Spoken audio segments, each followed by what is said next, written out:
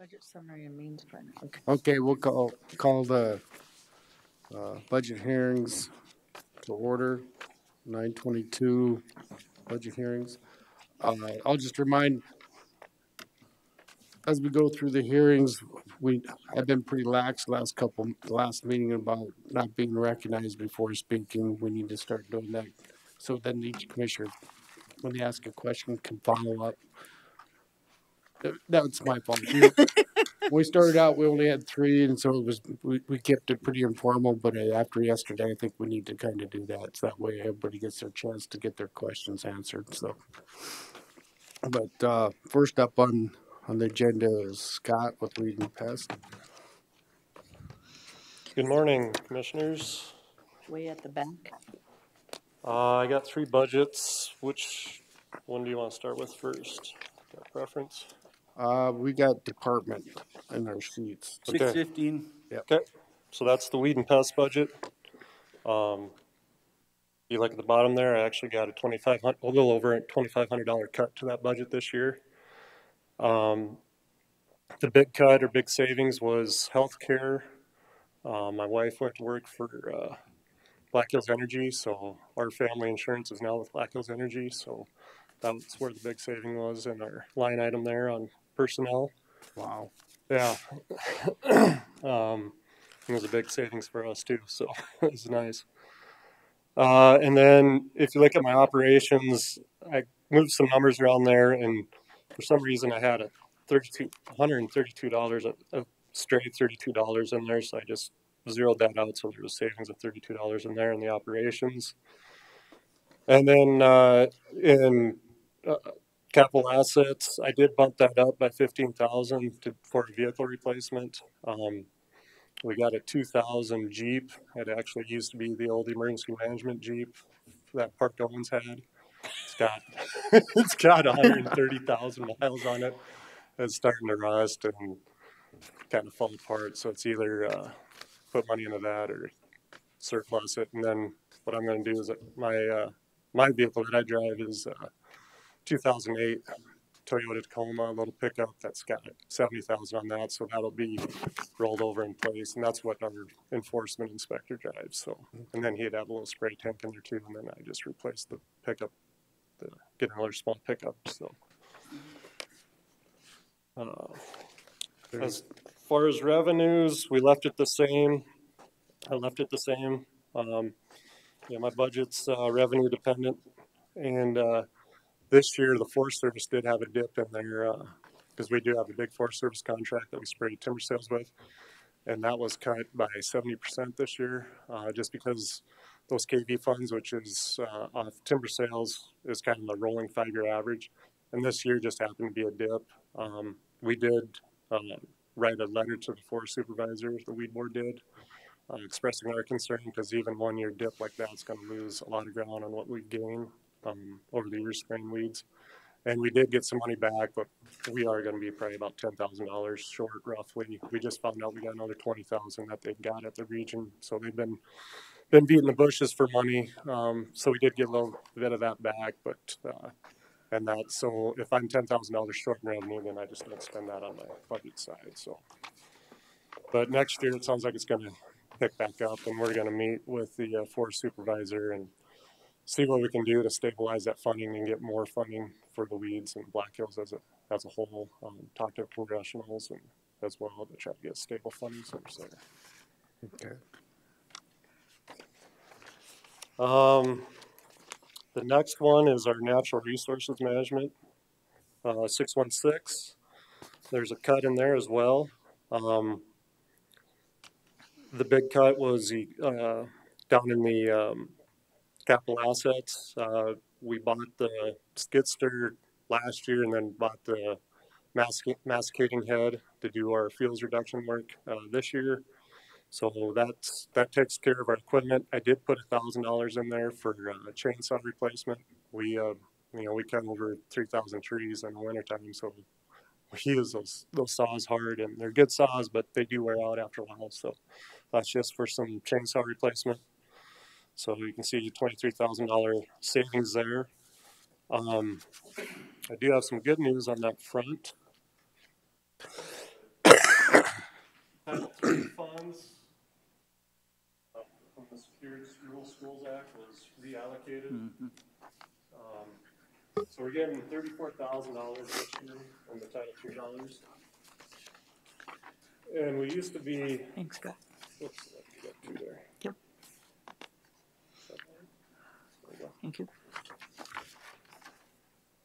And the Title III funds, they used to be pretty wide open on what we could use them on. And then I think back in 2008, they really restricted what you could use those funds for. And those old funds had built up to a pretty good amount, to I think about $500,000. And we used a lot of those on the Pine Beetle fight. But the new dollars, we couldn't use it on Pine Beetle. Basically, the new dollars, all we could use it on was search and rescue through the sheriff's office. And that event had to take place on the forest. So somebody would have to be lost in the forest. And then the county helped out through search and rescue to where we could claim those dollars. And we kept harping to the congressional reps that you made these funds too restrictive, we can't use them. So they finally did something about it this year. And if you look there where I highlighted number 4 there, it used to say to develop a community wildfire protection plans. Well, you can develop it, write the plan, but you can't implement it. So now they included a key word there, carry out. So our field plan, community wildfire field plan that was developed, back I think 2013 was updated, but it was adopted in 07 by the county commissioners, and we have shaded field breaks in there. So the work we're doing on the Forest Service now through our agreement to do those shaded field breaks along the county right-of-ways, we can now use these funds for.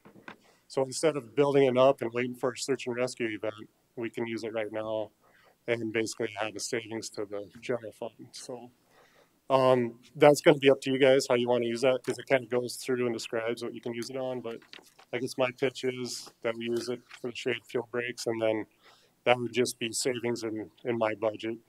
It'd be like revenue coming in, and I just save not 34,000 off whatever my impact is on that budget. So Scott, with what you just said, how much do you think you should have saved up for a search and rescue event? You know, I guess that'd be the sheriff's question. You know, I don't know if they have a fund sitting there for that, or if they're completely reliant on that, on this funding. I mean, do you know, Julie?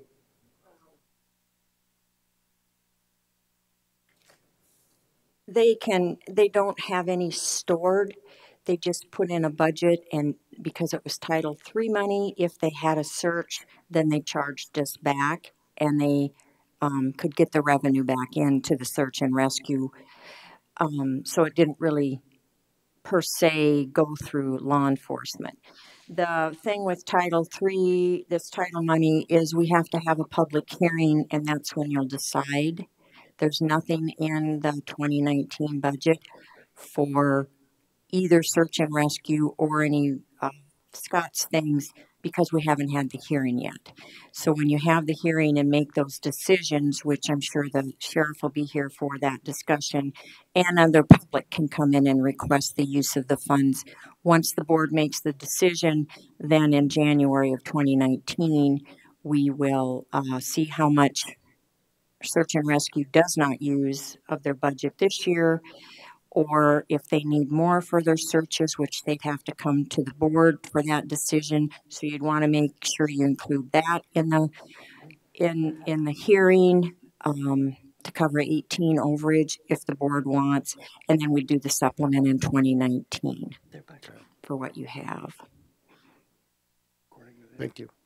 So yeah, so these funds can build up, but if you don't use them, they'll revert back to the federal government. So, you know, you could use them and then put them in your stored whatever, and then that could be used if you do have a search and rescue event. Then you could use that. I mean, at least then you have it. It's captured to where you're just waiting on a what if. I mean, you know, lines of certainty. And this would also help me leverage the Forest Service saying, hey, we got these dollars, let's get some more of these agreements in place, because that's part of the problem is I'm waiting on them to get us places where we can go, and if I can say, well, we got these Title III dollars, so that might help persuade them to get our agreements in place more timely fashion. Okay, Ms. Chairman, Hancock has a sorry. question. Nope, I need to sorry. No, go ahead. Okay, that's why I was talking to, Commissioner DeSanto about, can we use Title III funds for like the Fire Service Board and some of their stuff? If you read through, That's what I was thinking. yeah, you can use it for some equipment costs and stuff like that. If you look at the top of the second page, Yep, I saw it. where it says what search and rescue and emergency management, including firefighting and law enforcement, may be reimbursed for using Title III funds. So then it kind of goes through, and I talked to Jerome about this, how they open them up, and he had some interest in it, obviously too. So. Thank you. Mm-hmm. So what I what I have to do is I need to advertise. So you need to advertise and do a 45-day comment period. Mm-hmm. So I'll do that here at the first part of July, and then we'll come back in September and then have that public hearing. And I talked to Al Schaefer, the state auditor, about this and about using it on field breaks. And he's like, yeah, as long as it's in your plan. He's like, I don't see a problem with that. Some of the other uses, it's always good to bounce it off him because he's the one who's going to audit it. But we can, leave it general on the 45-day comment period. He's like, maybe you want to be a little more specific, but I think you can still keep it pretty broad as we've done in the past.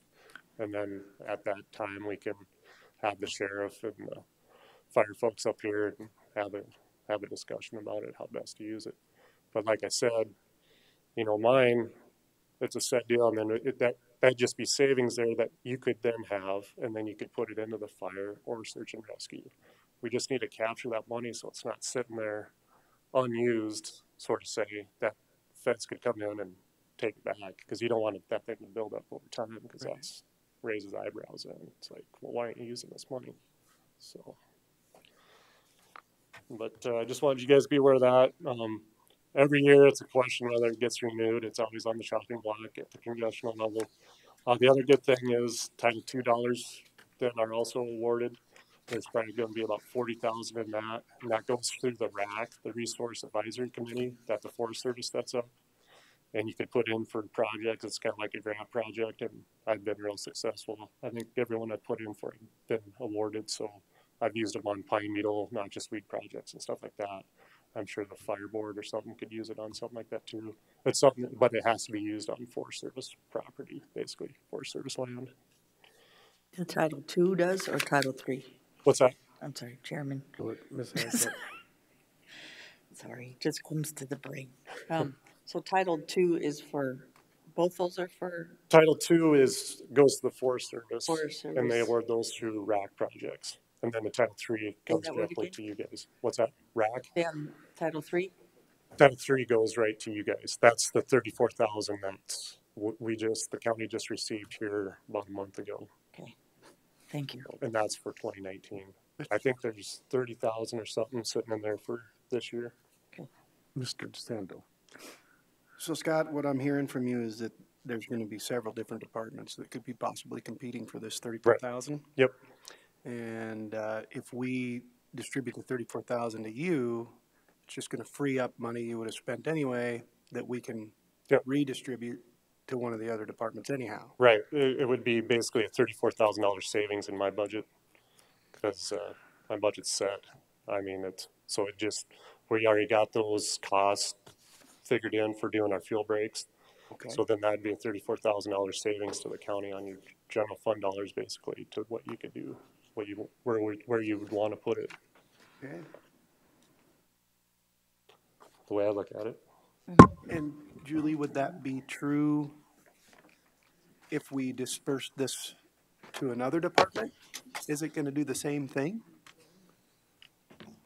If you're talking 2019, you've got those expenses in your budget. Other than appearance of what we're using it for under weed, there is nothing in the 2019 budget for search and rescue. Okay. And if it can be used on equipment for county fire, Mm-hmm. it goes to volunteers, not on.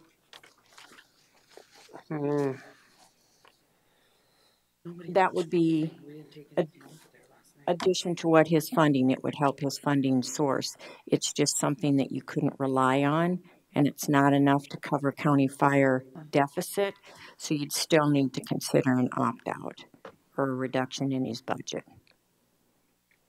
So, But it would be a $16,000 reduction in their budget instead of a 50, county fire. They're 50,000 short. If we were able to take the 34,000 savings from him, put it into county fire, then we're only short 16 grand, right? correct. The problem with that thinking is it's not a long-term promise from the federal government. Okay. Yeah. So It would it's help. a Band-Aid. It's a Band-Aid that you would only want to use like on, well, obviously for the equipment that Jerome purchases for all the fire departments. But at a point when we stop getting that money, which it's annually renewed, then you have the problem. You can still use it for that Band-Aid, which will expand the amount of time before you have to do an opt-out. But when you do, and if you do consider an opt-out, you'd want to make the assumption and make that amount large enough when you do lose that money. Sure. Okay. On an opt-out, if you don't use it 1 year, you can use it the next year. It's not like the regular taxes. So if you had an opt-out of $50,000 and you had $34,000 from the federal government through this title money, you would only have to use 16 of it. But then it would be there when that money went away. All right. Yep. Any further follow-up on that? No follow-up. Okay. Good on 616. And then my last budget is the 101-0166, the predatory control. And that's just kind of a pass-through.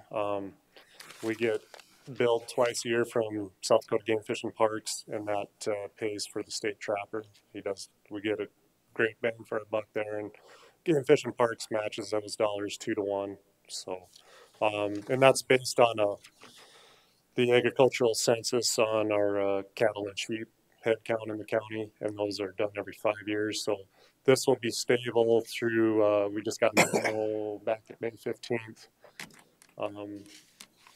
Those rates will remain the same until October of 2019. So, and then that's when the new census will come out. So next budget hearing will have a different number. I don't know whether it'll go up or down, depending when they did that count. And then that would be our 5-year figure for the next 5 years. So. Well, thanks, Scott. You bet, yeah. Is there any further questions from the board to Scott or comments? Yeah, Scott, anytime you need a little help getting rid of some predatory animals, just give me a call. Yeah.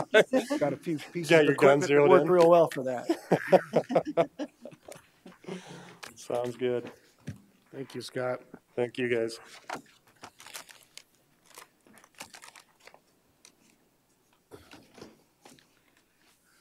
We're a little bit ahead. Let's find planning. 10? God, I like these budgets that go down. Yeah, can't beat that. And offer some solutions for the, That's right. you can't job, beat that. Good spot. Okay, Cass, we got everybody. Fireboard. I think Ron? Denny, didn't Denny, can I ask Russ, didn't Denny have Title III funds? Hmm?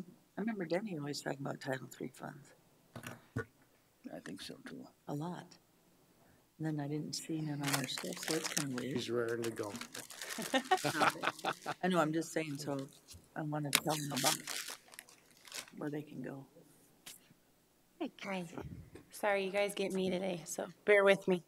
I helped with the budget, but there might be some questions that you might ask that you kind of get the deer in the headlights look for a second. So bear with me.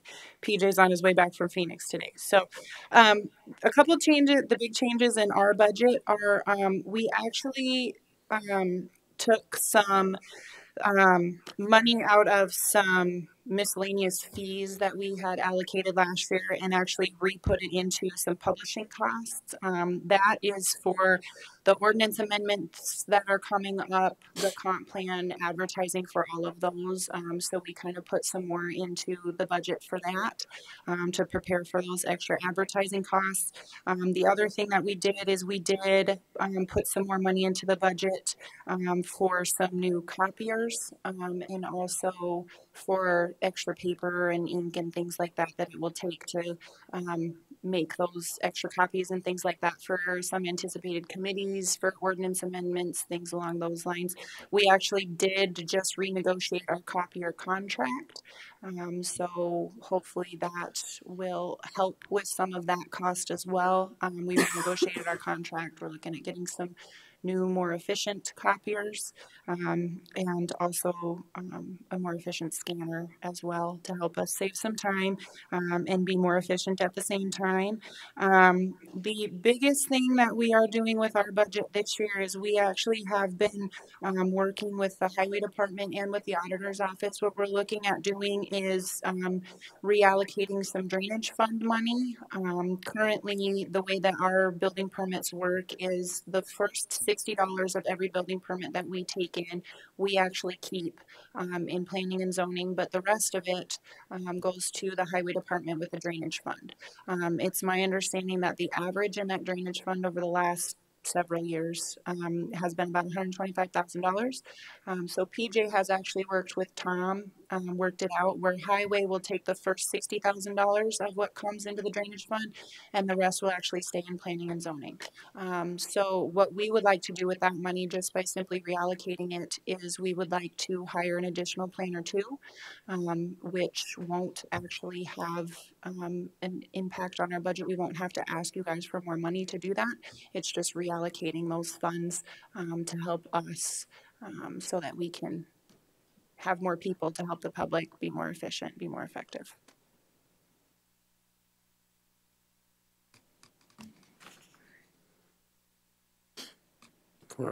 That would be for the planner too, right? Yes. We're also hoping that maybe some of that could also go for some new software. We've been looking at some software options and things along those lines. So hopefully maybe with some of that drainage fund reallocation, we might be able to get some new software as well. Okay. So, Chairman? Mrs. Adcock? Miss Julie, so did you already change our budgets accordingly on the, because I see the 65,000 on the budget summary, but I didn't know if you had switched already that 60,000 goes to, from the 125. I think I've that? seen that, but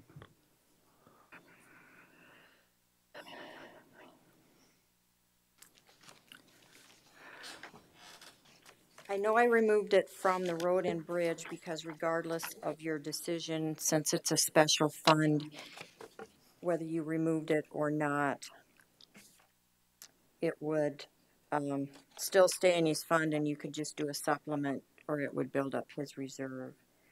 I don't know if they submitted it as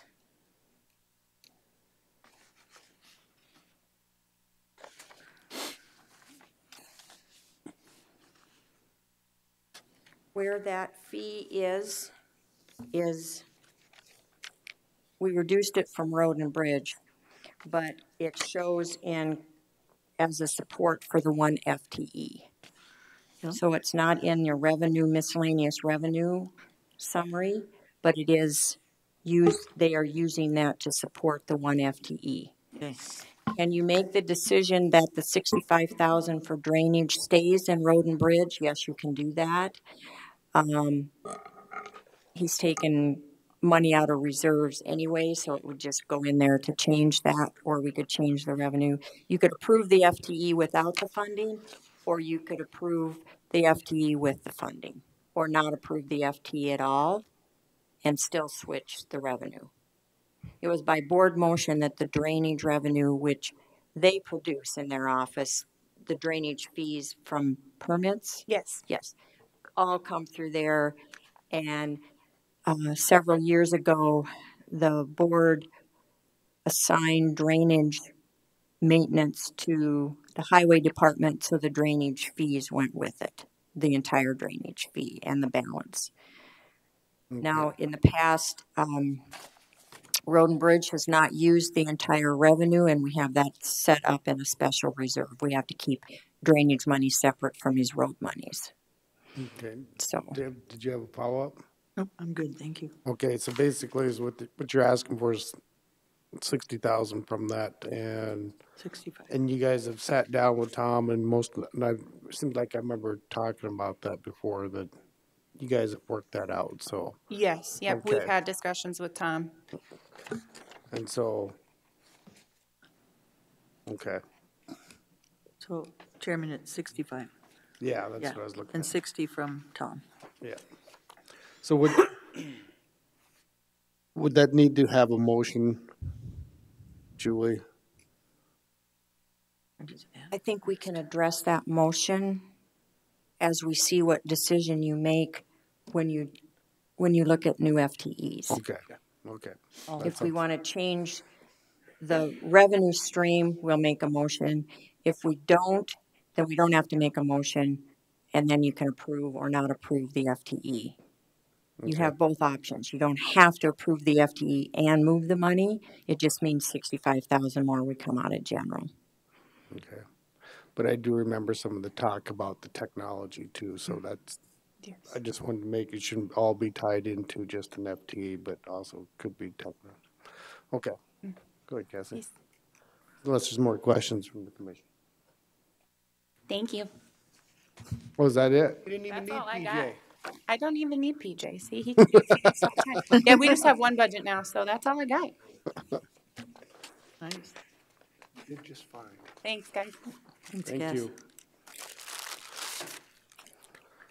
That was 5 minutes, 7 minutes. We got a brownie for you. Points. Brownie points, that's funny. Okay, You have a lot to fill. John? you got 7 minutes.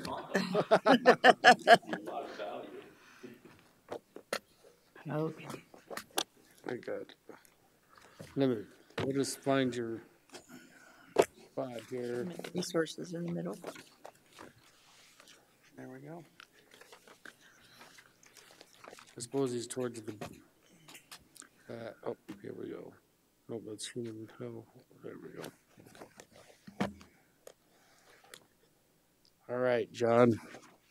Good morning, Commissioners. John Morrill, County HR Director. Thank you for reviewing this with us today. So as my first time through, I did research the past several years to take a peek at some of the trends and some of the money that was turned back in. And I think the budget that you'll find here will be acceptable. There are some changes, and I'll go through some of those. I did submit a narrative, if you will, a memo that kind of explains some of those changes for you. The first is with regard to personnel. So both of the HR positions for the county were replaced this last year as we came into 2018. Collectively, there's an increase in expense because you have a 15-year employee that moved into the generalist position, and then you have myself that came in from the outside as well. And because of that, we see an increase in overall personnel costs, and this includes insurance, retirement, work comp, those types of things, of $13,000 is the budgeted amount that we're asking for this coming year. So for a change, if you look at 165, 417 was approved for 2018. We're asking for 178, 469 for those same two people. It's just that the changes in salaries, and then again the related expenses that go along with Social Security, work comp, those things also will increase that expense. We offset that actually, so you'll.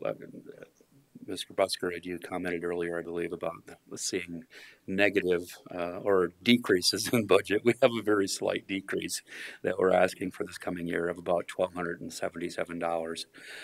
But some of that is going to be offset with services and fees, other advertising, job recruitment, those types of things.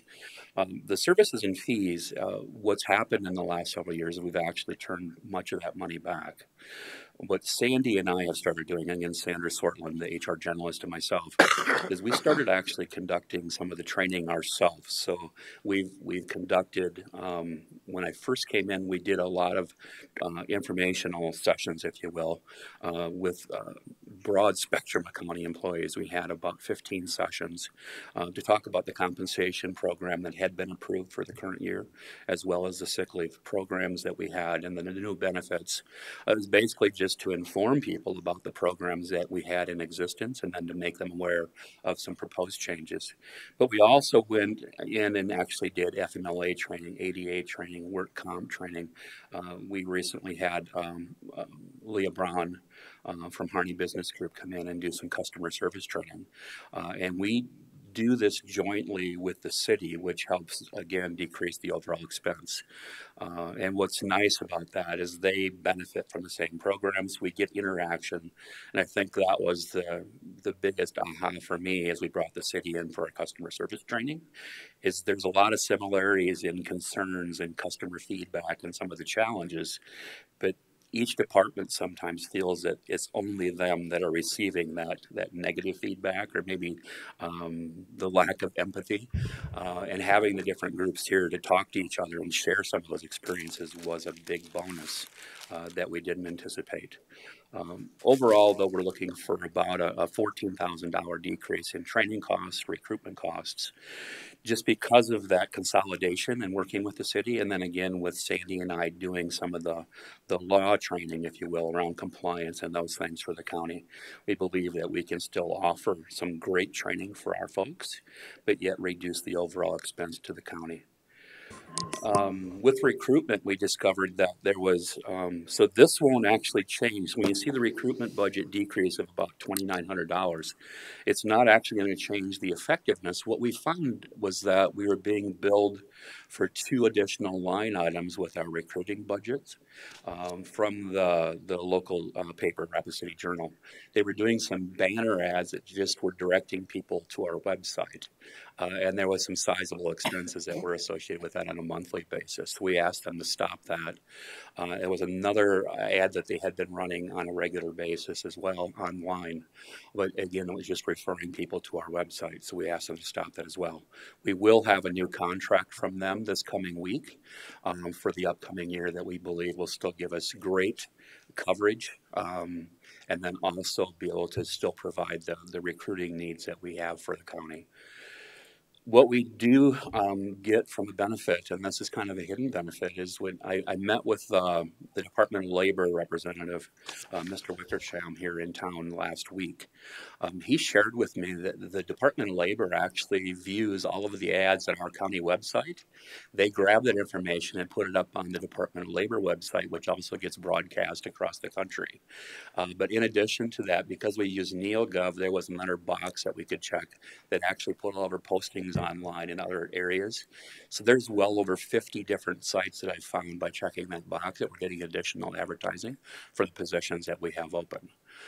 So it's been wonderful to see the different changes that were just some simple changes that we might not have been aware of, but will still allow us to be effective and yet have a reduced cost. So overall, I'm sorry? Oh, I thought I heard a question. I apologize. No. So overall, we're looking for a reduced ask for the coming year of about $1,277 compared to the 2018 budget. Very good. Any questions? Mr. LaCroix, Mr. DeSanto. I've been paying attention past year for travel and conference, and I'm trying to keep track of that and why we're spending so much money on travel and conference. And again, this is a pretty large number for 2 people in an apartment. So what are we doing? Yeah, you bet. So for the upcoming year, this year we benefited from the fact that the local HR conference, the state HR conference that we participate in, was actually just in Deadwood. So our travel expense was minimal. Neither Sandy or I spent the night. We commuted each day, which saved costs, and as well as having it here locally. So it really minimized the expense to the county. The one that's coming up this next year is going to be in Aberdeen. So there'll be additional travel costs associated with that. And then also 2 of the seminars that Nick had attended in the past, we plan on having a person at each of those. So one is actually the HR conference that's going to be held in Las Vegas this coming summer, so summer of 2019 in July.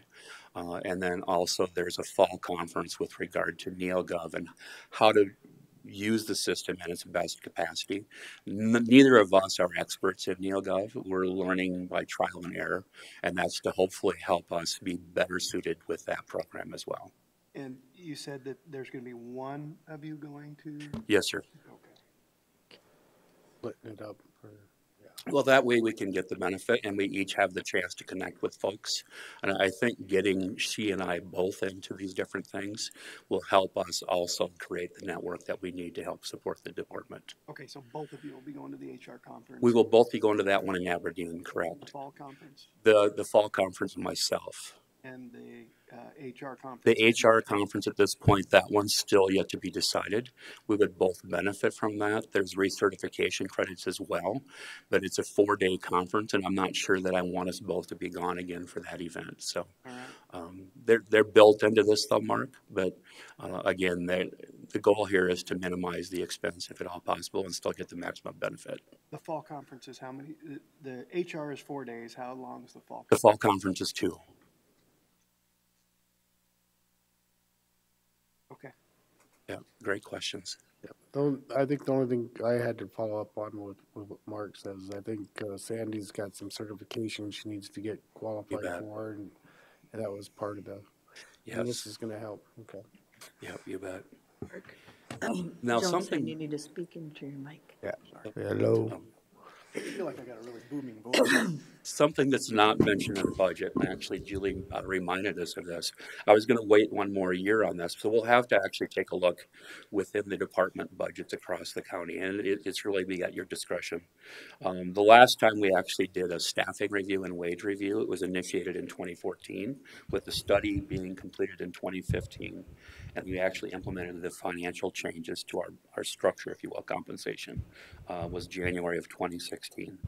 It's like a 2-year process from the time we actually initiate it until we actually put it in place. So know that may be something that we'll actually entertain this year later. But again, the expenses for that in its entirety was right around $90,000 when I pulled up the invoices from the prior time. John, I have a question on that. Yes, sir. I'm glad that you brought that up because I think it was, like you said, 2014 is when they did it, and then started to implement it in 2016. And then we've got some other departments that I'm not going to mention no names that come up and said, we're still under, or what, we need to do some work on some stuff to get things equalized to stabilize our employees.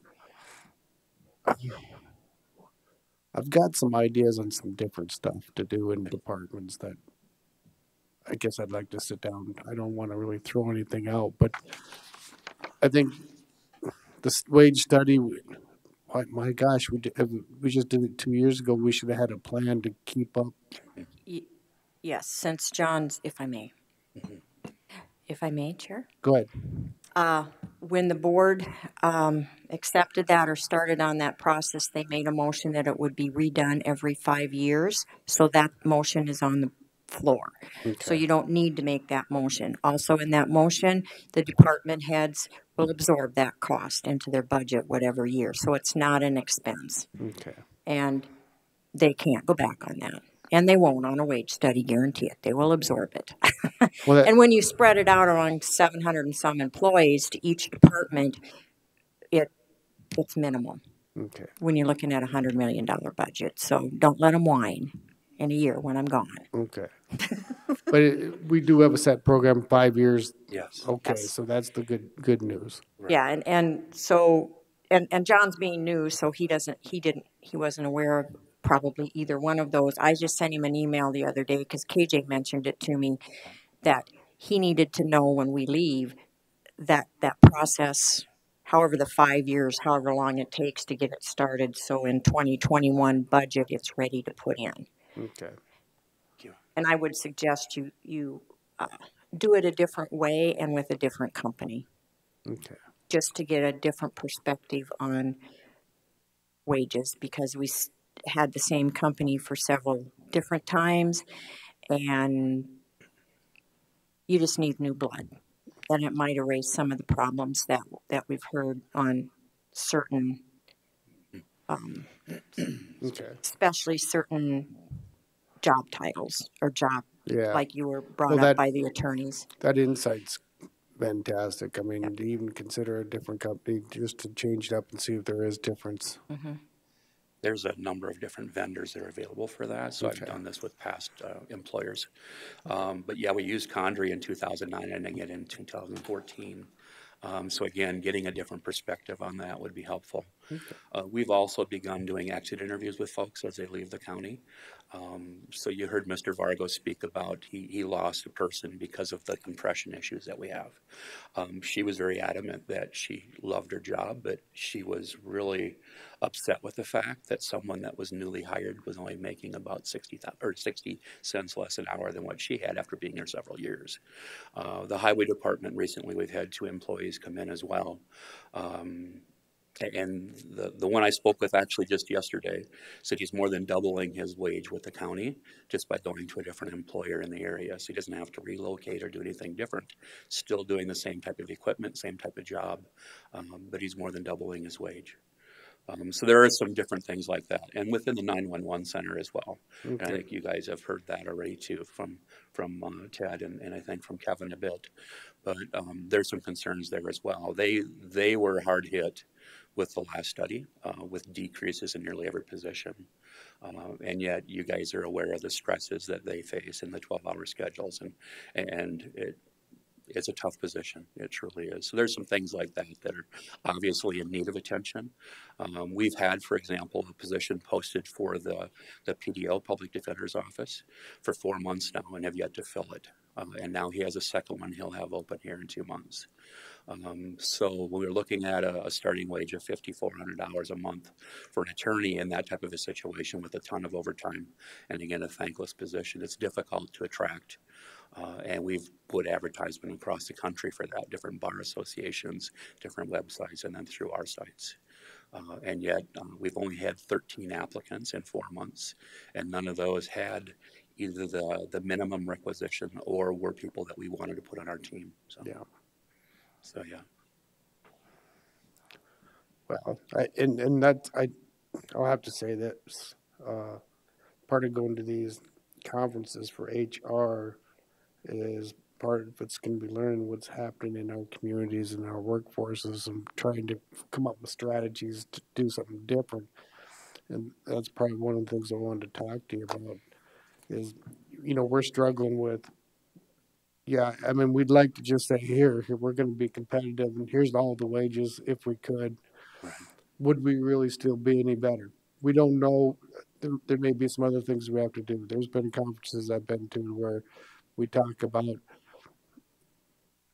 more flexible schedules, more, a lot of different entities where you could tier up to get trainees to do, that's something I think we need to have a good conversation about at some point. The overtime is not a good thing. Some people like it, but it's not for everybody. You got to have a life to do a good job. I agree. Anyway, any questions? Good job, John. Jeremy? Speech. John, you're doing a miraculous job. Hear lots of compliments on you. I'm glad you have joined our team at Pennington County. Again, thank you for coming to our fire service board and going around to different departments and actually seeing, what everybody does. That's a huge difference. So I'm glad you're with us. I appreciate that. Thank you. I feel very fortunate.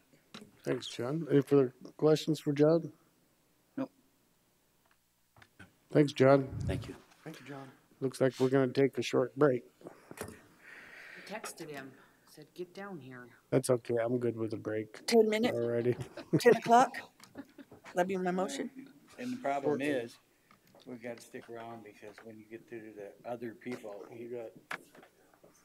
Okay, so. If we get that Should low, put them no, first. we can't really. Okay, guys, 10 minutes. How much you My do? motion. Yeah. Moved by Hadcock, seconded by DeSanto to Sure. take a recess. If you say so. I thought it's in your lips. With all in favor, say aye. Aye. First of all, until you come up and say something. We'll continue on with the budget hearings today with equalization. Shannon? Good morning. Good morning, Shannon. I don't have much to say. My budget is pretty much the same as it was last year. I don't expect any real changes. Certainly not adding any staff. We do have some appraisers because we've replaced some older appraisers that have retired over the years. We have some younger, newer ones that are up for promotion next year. And we will have a couple of our older appraisers, appraiser and office staff retiring, and so we'll replace those. That's sort of what we've experienced the last several years. Other than the increase in the wages for a raise and for those things, my budget is the same. Okay. I'm sure Mark's got a question. Yeah. Sorry to put him. Makes think that, Lloyd. Because I looked at his training budget and I knew you'd like to ask some questions. I just want to know what's the plan for the travel. Where are we going, and how many people are going? And okay, it's a lot of money. In South Dakota, for an appraiser in an assessor's office to put value on a property, we have to be certified by the state as a certified assessor. Okay. And the requirement for that is we initially have to take some classes and pass a test to gain that certification. Right. Then to maintain it, we have to attend a school every year, a conference and a workshop. And the school is it's a week-long tested school. We have to maintain that as continuing education for anybody in our office that touches anything that affects value. That is by far the majority of our travel budget. For the size of our office, we do have a large travel budget because of that requirement. Okay. And in your office, you have how many total employees? We have 22. There's 15 appraisers, and then deputy and the director, then they're also certified. Okay, so the people that have to attend the CE workshop in school are the appraisers, or are there additional people in the office that have to attend? The makeup of our office, 22. Right. All right. We have 2 receptionists who do other things. Okay. We have a map tech, who's Luann, who does rapid map. Okay. We have Linda, who does the books in the office and then all of the ownership transfers. And a CAMA manager, which is Deb Grote, who manages the computer system. Okay. Those are the office staff that are not required to maintain a certification. They will occasionally attend education, especially Luann and Deb, but they're not required continuing education. Everybody else in the office, because we touch value, okay, has to go to school, pass the test. All right. So now, most of our school is in South Dakota. Next year, our school is going to be in Spearfish. All of our school is in South Dakota. Next year's in Spearfish. Usually, it's in Pierre, so we don't travel very far, but we usually have to go to Pierre. And I'm assuming that quite a lot of this $30,000 then in that case is fees for the workshop and the conference, not necessarily airplane tickets and rental car fees and that kind of stuff. Absolutely. Now, we've got some other travel expense that I'm happy to say this year we don't have. When somebody appeals from County Board of Equalization to the Office of Hearing Examiners in Pierre, there's more travel there. We have to send an appraiser down Pierre, and there have been times in Pierre where we have spent 3 or 4 days in Pierre for those hearings. Okay. We are not. This is the first year that I've been doing this ever that I haven't had to travel to Pierre. I will miss out on the religious pilgrimage to Pierre for the first time in my career. But we usually have several days of that, several appraisers traveling for that. Very good. Okay. Thanks, Shannon. I appreciate that. Any other further questions? Mr. Butt? I'm just glad I don't have to go to Pierre with him anymore. First time ever. 18 years. This is the first time ever I've not had an appeal in Pierre. Wow. And we did. We had 3 of them. A tax rep representing the Menards Corporation appealed the Menards store, a bare lot sitting next to the Menards store, and the Dakota Panel former Marilat plant. The tax rep has appealed properties for Menards in the past and just simply not shown in Pierre. Writing an appraisal for a Menards store and a manufacturing plant is a huge amount of work.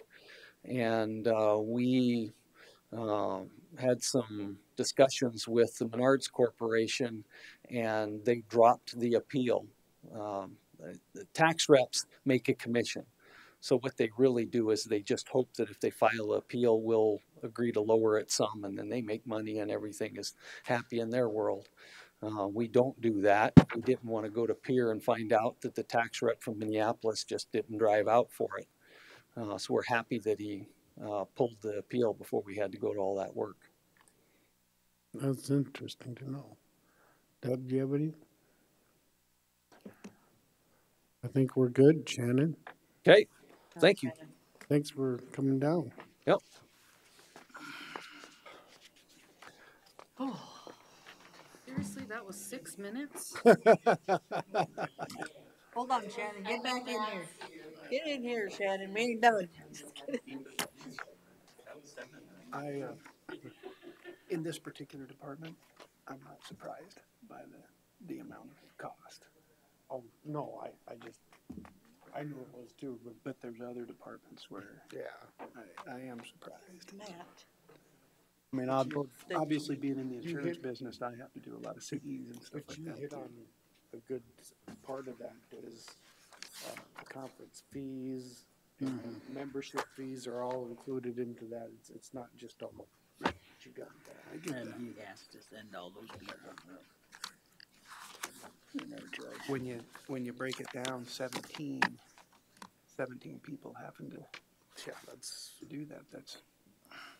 That's a little less than $2,000 a piece. Yeah. Still, just for my CEs for the 20 I've got to get every year, cost me about $1,100. Yeah. You know, motel rooms, are 100 or so. Yeah. That's cheap if you can find them for, yeah. Yeah.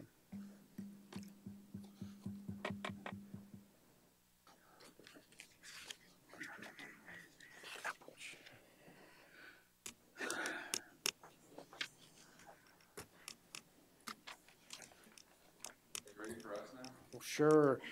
Come on up. Never ready for you guys. Good morning. Morning. I'm Matt Odden. I'm the president of the Extension Advisory Board, and I appreciate the opportunity to speak with you all this morning. I'll introduce the others of our board that are in attendance today. Patty Bruner is here. She's our vice president, and Alice Voss is here as well. She's on our board. Ron Dinger and Joyce Bauman weren't able to be here.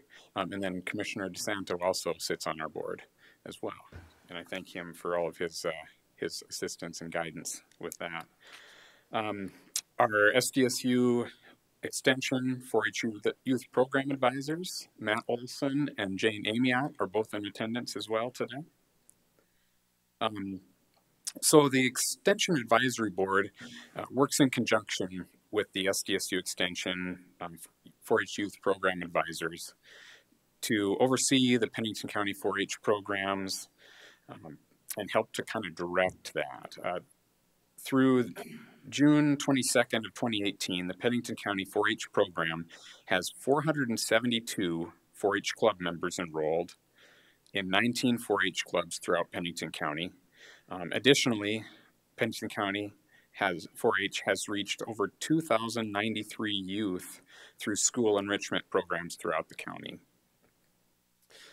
Overall, Pennington County 4-H reaches over 2,500 youth annually, spending $89,121 in county funds in 2017. So this equates to about 10 cents of the county funds spent on 4-H programming per youth per day. To help carry out the 4-H programs, the Pennington County 4-H office utilizes a team of over 70 4-H volunteers who have been background checked and received a minimum of 3 hours of training per year. The Pennington County 4-H volunteers volunteer an average of 5 hours per week, which equates to over $400,000 of value to Pennington County 4-H program. A recent study through Tufts University found that the benefits of being involved in 4-H programs are immense. When compared to their peers, youth who are involved in 4-H programming are 4 times as likely to make contributions to their communities, 2 times more likely to be civilly active, 2 times as likely to participate in science programs during out-of-school time, and 2 times more likely to make healthier choices. For our 2019 budget request, the Extension Advisory Board has worked to follow the guidelines that were set forth by the county. We believe that we've prepared and presented a fiscally conservative yet realistic budget based on the existing services, programs, and current employee counts. Our total 2019 budget request comes in the same as the approved 2018 budget at $90,528. At this time, I'd like to ask Matthew Olson with SDSU Extension 4-H Youth Program Advisor to review the major changes in the line items of the budget and answer any questions you may have. Thanks, Good morning, Matthew. Commissioners. I'm Matthew Olson, 4-H Youth Program Advisor in Pennington County, and also serve as the Department Head for the Extension Office. As Matt mentioned, our overall budget comes in at the same request we had for 2018. I just wanted to go over the individual line item changes, just so you're aware of how we're changing it this year. So we had just about a 1% increase for our staff salary increase. That's for administrative assistant. That was based on the step increases that our assistants to receive this coming year, and also a possible step increase that they could receive. So that comes in about $415 more than last year. On the line items for contracts, which is our the cost share that Pennington County pays to SDSU Extension for our second 4-H Youth Program Advisor, that's Jane Amiot. That went up 3% this year, so that was an increase of $583. And to make up for the increase in our staff salary and also the increase in Jane's salary, we reduced our shredding by $50, and then also our main decrease was in our mileage. That's for our state vehicle. We decreased that $980, and it's not that we're traveling less, it's that we're paying less per mile for use of the state car. So it used to be that we would reimburse the 4-H advisors individually at, I believe, 42 cents a mile, but the state car costs 33 cents a mile. So we're actually able to do more traveling for less cost. So those are our major changes in the line items for this year. So our total budget, again, request is $90,528. So is there any questions for us? Oh, thanks, Matt. Ms. Hadcock? I've said this since I've been here, and I was on the diversion programs, and this is a positive diversion program that's only going to be beneficial to the kids and the youth for future years. So I'm in agreement with the 4-H in every sense of the word, because it's just, it's an awesome place to go for kids and learning. So thank you for all you guys do. You're welcome. Mr. Chair. Mr. Sato. I'd also reflect that sentiment as well. I think that it's a great program to keep our youth busy, keep our youth educated, motivate our youth. You help keep them focused on the primary income source in South Dakota agriculture, and getting them involved in different programs and stuff that lead them down that path as well. And I do want to say that after sitting and working with the extension department, these guys, they really watch their pennies. And I'm not talking dollars. I'm talking they're watching their pennies. And I appreciate that greatly. So thanks, guys. No, it's, well, money well spent, and it's a shame we have to spend millions of dollars on catching the bad guys and doing something with them, and we can't afford to give these people a lot more money. That's what's too bad. I think you guys got the consensus. The commission appreciates what you guys do, and I think every member up here has been a part of your guys' team at one point in time, and so they all know how important hard work you guys do, and we appreciate it. Mr. Chair, Mr. I'll add one more thing to kind of go along with what Ron said, and I told Sheriff Tome this the other day. Programs for our youth, I can't stress the emphasis that we need these programs for our youth, because when we set these roots and these foundations, we're going to help avoid problems in the future with those kids. And Sheriff Tome agreed that once they become adults, it's a lot more difficult to turn them the other direction.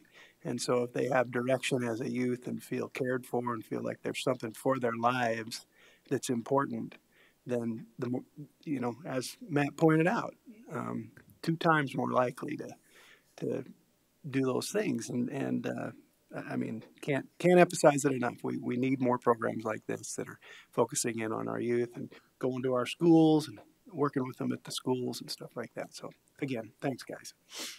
Thank you. Thank you, guys.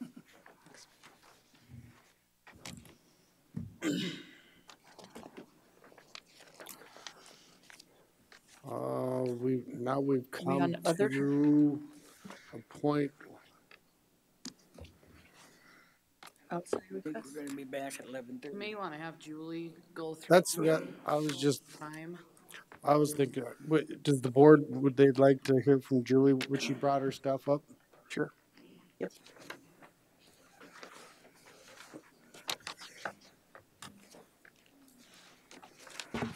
I'm just so excited. Julie Pearson, Pennington County Auditor. I've done some preliminary projections for the board and provided you additional information as well as to Holly for the record. What you have in front of you, we all know I love my colors, so we have yellow and purple. What you have is a means of finance and for each color and a new budget summary. I've taken into account on both of these the changes that were made. Elections had one. Barry submitted a slight reduction from those questions. We've got the new one from Road and Bridge, as well as commissioners submitted theirs for a change in insurance. Elections, I actually took out $58,000 because we were going to buy more electronic poll books. That's changed. Health and Human Services. Juvenile alternatives was already changed earlier in the discussion due to an input error. So those are the changes that were made from hearings and budget corrections to date to the original submission of the draft 1. What I did on the, let's go through the purple one first, which is I went through and made an assumption that so I could get a range to meet what I'm perceiving as or recommending as a budget goal. The purple one is not including any new FTEs. This would be the bottom of the request. And to balance to what's driving this budget is to balance to a 19% goal, which is in column L5, column L, row 5, that 19% reserve. To do that, we would need budgets to go in, department heads to go in, and then if you pull your budget summary, I added columns T and U, and what that does is that tells us how much of a tax burden cut the department would need to make to bring us down to to bring us up to the 19%. The departments, I think there's just a few assumptions that I've made. If we have static contracts, predatory animal control, it can't take a reduction. It's all taxes because we have a contract. Everything else can make a reduction. And I carried it through most of the funds unless they're fully funded by a grant, including road and bridge, county fire, so that everybody is taking this reduction to their tax burden. So, which then gives us to the adjusted budget, which takes the tax burden cut off of column O. So with that, if you add no FTEs to bring reserves to 19% in all funds, we would need to have the departments make the following cuts. And here's the caveat with the way the motion needs to read. Without decreasing any existing programs or program revenues, which means we have to make efficiencies within our department. We can't come in and say, yep, I'm going to cut the wall satellite, I'm going to cut the security. And you can't say, yep, I'm going to cut this program, and it also cuts revenue, because then we're back to having everybody else decrease more. These are minimal reductions. It's not to their entire budget, it's just to how much taxes, which gives benefit to those departments that can bring in other money. But that's where their money comes from, is taxes. Now, if you look at the yellow set, means of finance, this includes all of the FTEs to give you the range. And if you add all the FTEs in and their subsequent revenues, you would need to make a 2.55% tax burden cut to the budgets, which is what the yellow budget summary does. So that's your range, and you see it brings your reserves up to 18.99 or 19.01. So that tells you your range. So your decisions that you need to make are how much, if any, of the new FTEs you're going to approve, which is going to be at a later date. Then, this is my suggestion, your motion to across the board cut of the amount between the range that we need when you're done with all your decisions without decreasing existing programs or any program revenues. That means there's more efficiencies. There's less padding, if you will, in the budgets. We try and institute something that will save us money. We don't order that one extra box. I mean, we're talking small dollars when you're looking at almost a $100 million budget. We set reserve goals to 19% by the end of 2019, which the range of these does that. We are not using in either one or in draft one, we are not using any stored CPI dollars. It's not growth because growth can't be stored anyway. It's just CPI dollars.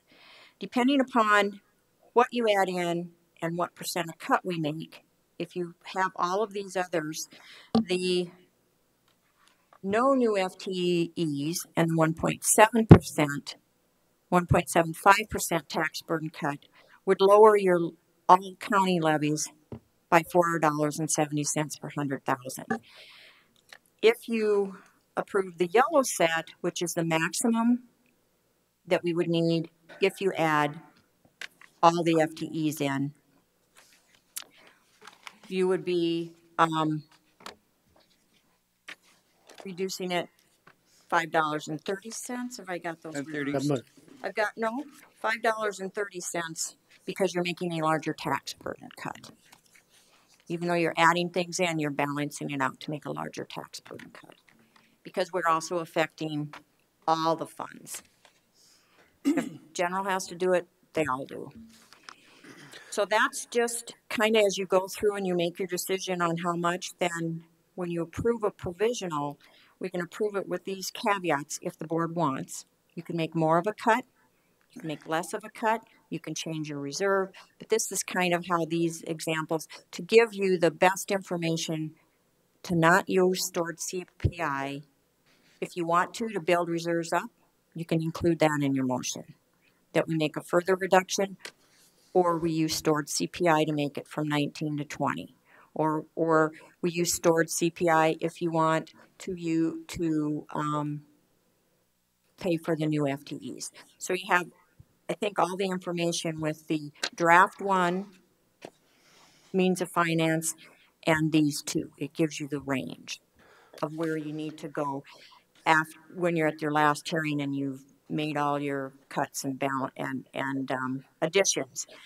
Both of these, like I said, have the reason there's such a reduction. We used to be over 100 million, and now these both budgets are less than that. I'm not sure exactly what project change he made, but he's not implementing that through county funds. So he's using less reserves, which is where the $6 million. Both of these new budgets are less than last year's. Now with the reduction of that 6 or 7 million that he's getting someplace else with either one of those. So Julie, bottom line, well, I appreciate you doing this because now we got, just like as we started out with the board meeting, setting the starting point. This was our starting point in the purple, right? With no employees, just the way it was set. If you want to meet the qualifications that you have a 19% goal. Yeah. Right. If you don't approve any and you want a 19% goal, not use any stored CPIs, you need to do the 1.75. Yeah. At the most, if you add them all, you need to cut 2.25 if you still want the 19%. 2.55. 2.55. Thank you. So, Mr. Chair. Go ahead. My question is when you talk about reducing levies $4.70 per 100,000, so what you're talking about is that each taxpayer that has a house that's worth $200,000 is going to save a total of $9.40 up to on their tax bill. Yeah, depending upon where they'll the actually range see is. that reduction if they don't get reappraised. If there's no reappraisal. And depending on what the schools and the city does. Yeah, 'cause we're 26%. They will see it in the county. If your value does not change, you would see those reductions between those ranges because you're not using stored CPI. Okay. All right. But does that happen? No. Honestly. Mine went up. They weren't even out there.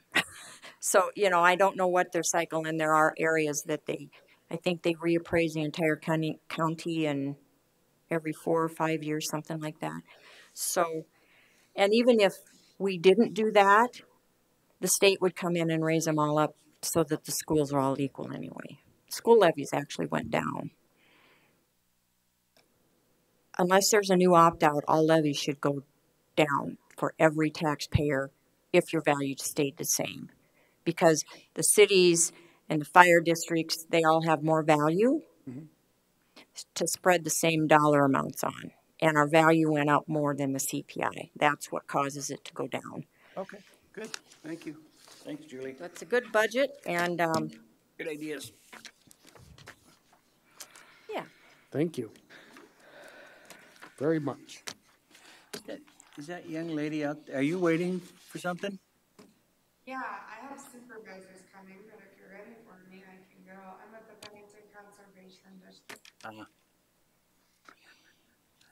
Well, we got time if you want to do it, but if you want to wait for your supervisors, I'm not the boss. So. I lost my sheet. Do you want to be? Other agents with others?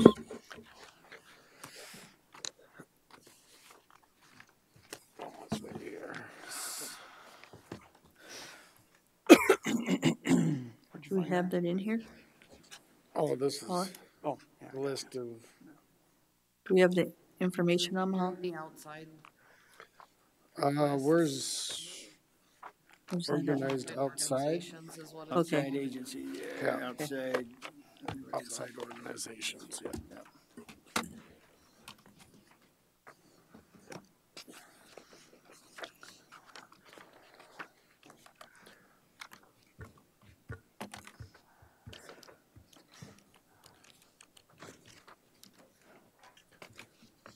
we'll wait a few minutes. That'll give us a chance to kind of review a little bit too. Okay, thank you. And remember, we need to call George when you start the outside agencies. Oh, yeah. Or Probably recess for a little bit.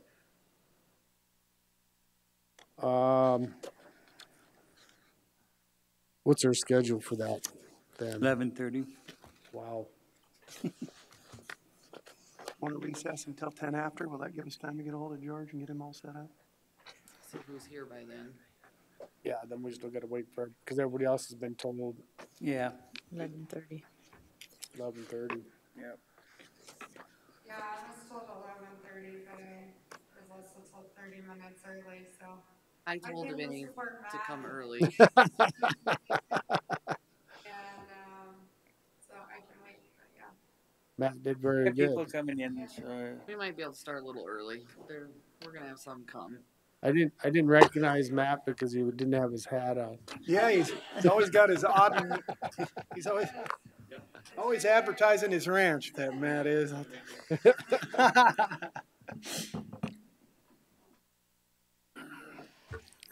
Okay, so They said consensus increases. is where I think we're gonna have to wait. At least till quarter after. Then we should have a pretty good group here to start. Quarter after. So let's go ahead and take a recess to 11:15, and then Joan can start trying to get a hold of Mr. Farabee. Try at least twice. And Very good. So moved. Second. moved and seconded to recess to 11:15. All in favor, say aye. Aye. Aye. Opposed? Motion carries.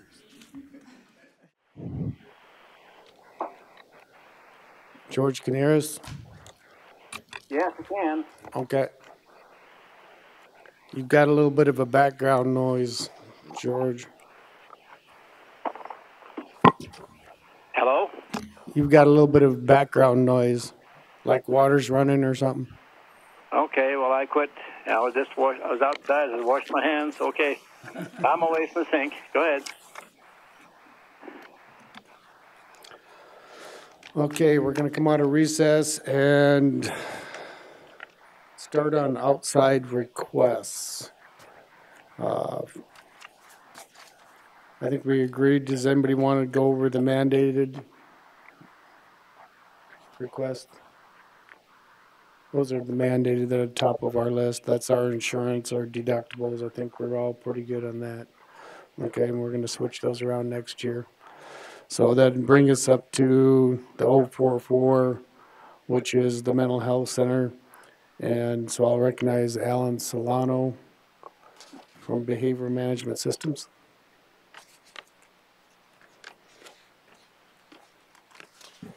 Thank you, Mr. Chairman. Commission members, I appreciate the opportunity to come in front of you today.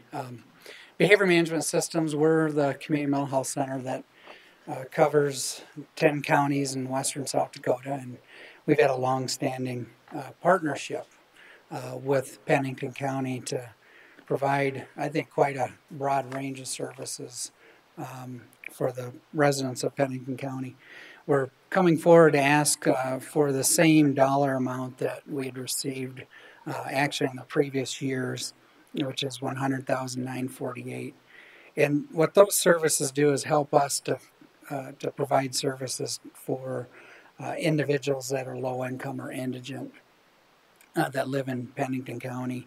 And I believe you all, I hope that you all have a copy of the letter that we'd sent. And just some of the numbers that come from that is, you can see that 67% of the folks that we serve out of Pennington County have a family income. So it's a family income of less than $20,000. The other thing that we do that I think becomes very important for the county, we utilize some of our staff to do medication assistance. And where that becomes important for mental health is that some of the psychotropic medications can be extremely expensive. So it's not unusual for that to be $1,500, $2,000 for one prescription, and a person may be on multiple medications. So we have our staff work with the pharmaceutical companies These are for the indigent residents in Pennington County to provide lower cost or free psychotropic medications. And you can see this bulleted in the letter. The value of that in the free or reduced psychotropic medications is $142,000 per month. That's a per month, not an annual, but a per month savings. Without us doing that, what we likely would end up seeing is more folks coming to the county for indigent services and asking the counties to help cover those costs directly. So I see that as an advantage. The other thing that we've done in partnership with the county is to establish the REPC Crisis Care Center. And you can see there's over 2,000 people that have been served by the Crisis Care Center in 2017. The big advantage there is diversions. And so about 2,100 of those individuals were diverted from either needing inpatient services through the behavioral health at regional detox or jail services. So again, I think that's a great partnership between us and the county and law enforcement in Pennington County and Rapid City. The last thing I just want to touch on is the growing need, and maybe it's maybe not as much of a growing need, but the identification and services of individuals. Year over year, I'm looking at May 31st of 2017 to May 31st, 2018, give you an idea. Adults with severe and persistent mental illness. We've served in Rapid City, we've seen a 20% increase in the number of clients served year over year when I look at those months. For children with severe emotional and behavioral disorders, this again is out of our Rapid City Family Pathways program and serves the Pennington County area. We've seen a 42% increase in the number of kids served year over year. And then lastly, the number of individuals that we've served with our certified nurse practitioners and our psychiatrists for that medication evaluation and management has gone up 33.7% year over year. So we're seeing certainly growing demand for mental health services. Look, certainly ask for your consideration to continue our partnership in serving the folks of Pennington County, and happy to answer any questions. Thank you, Al. Does the board have any? Mr. Chair. Mr. DeSanto. Alan, we're looking at, it sounds like to me, some increased Medicaid expansion in the state. You sat on that board. How much money is VMS getting from that? So not, the Medicaid that change that has happened is not specifically a Medicaid expansion, meaning there's no, what's happened is there's not going to be another individual that is qualified for Medicaid. So the Medicaid rolls have not expanded. What's happened is that the state, who historically had provided Medicaid drug and alcohol services to would be adolescents and then pregnant women, was limited. So that's who they would cover with Medicaid drug and alcohol covered services. That's expanded now to other adults. Our services are for what we do in drug and alcohol is for pregnant women. So I don't anticipate that we're going to see a change in that again, because that's the targeted population that we were serving. So you'll see no increase in funding. I'm not anticipating it. I'm gonna where I'm going to be watching is in the low intensity residential, where right now we have that service for the pregnant women and women with young children. That service is historically not a Medicaid eligible service. What we receive out of that is 100% state funding. So the funding that we receive for those individuals is 100% state general funds. So I don't think we would see any additional revenue. It could be that we see a mix to where instead of the state paying 100% of the cost, the state pays 42% and the feds pay the 58%, which is, I think, the FMAP right now. Okay. But yeah, I'm not anticipating, Commissioner, that we see a revenue increase because of this for behavior management system. But possibly an additional, the state may kick in some additional funds specifically for that purpose. So you won't see the revenue, it'll be kind of a reimbursement type of thing? What it would be is a shifting to say, so let's say it's right now, I'll just use a dollar amount. Let's say it's $100 that we're reimbursed. So we receive that in revenue. Right now, for our low intensity clients, that $100 would be 100% general funds. So that's all state general funds. Gotcha. What would shift is the potential that maybe becomes $42 of general funds and $58 of Medicaid spending authority, I think is what they call it. Yeah. Okay. So not for us, we're not really going to see anything. It's just going to be, from the state level, what pot in a sense that they're taking their monies on. All right. Thank you. So Chairman, Ms. Adcock. so the bottom line is, you being on that committee, and what you've done is you haven't added anything to your budgets from it. You've actually just switched it from the feds could be paying more of it, the 42%, if that's what it is, and you guys are the 60. George, if you have a mute on your phone, can you hit mute? We're getting a lot of feedback. So,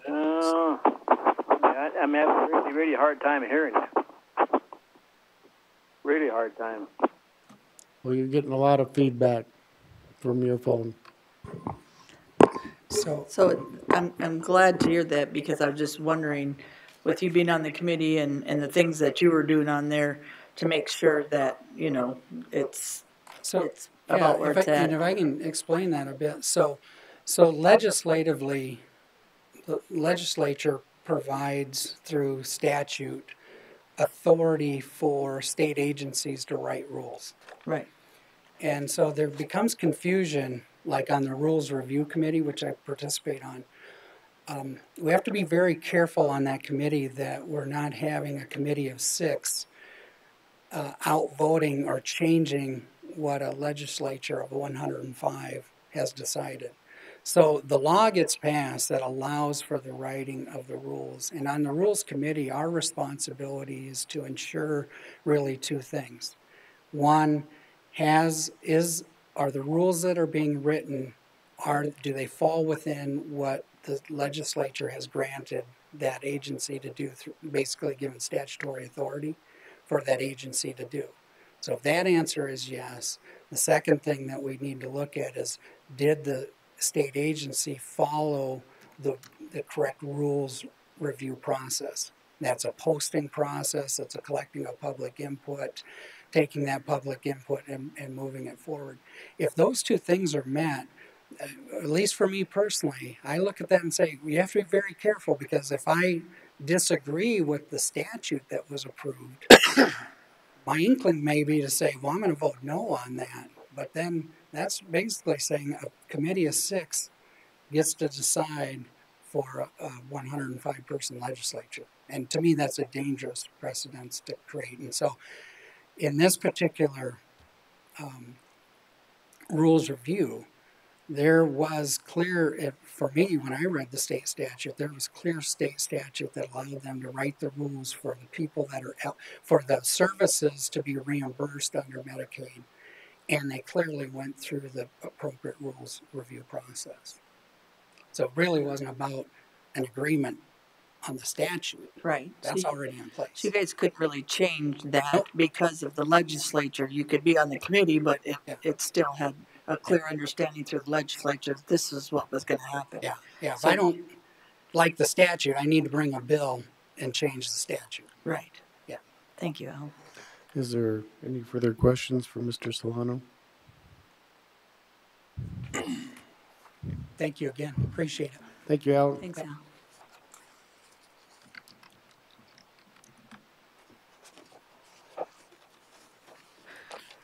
Community health. Tim.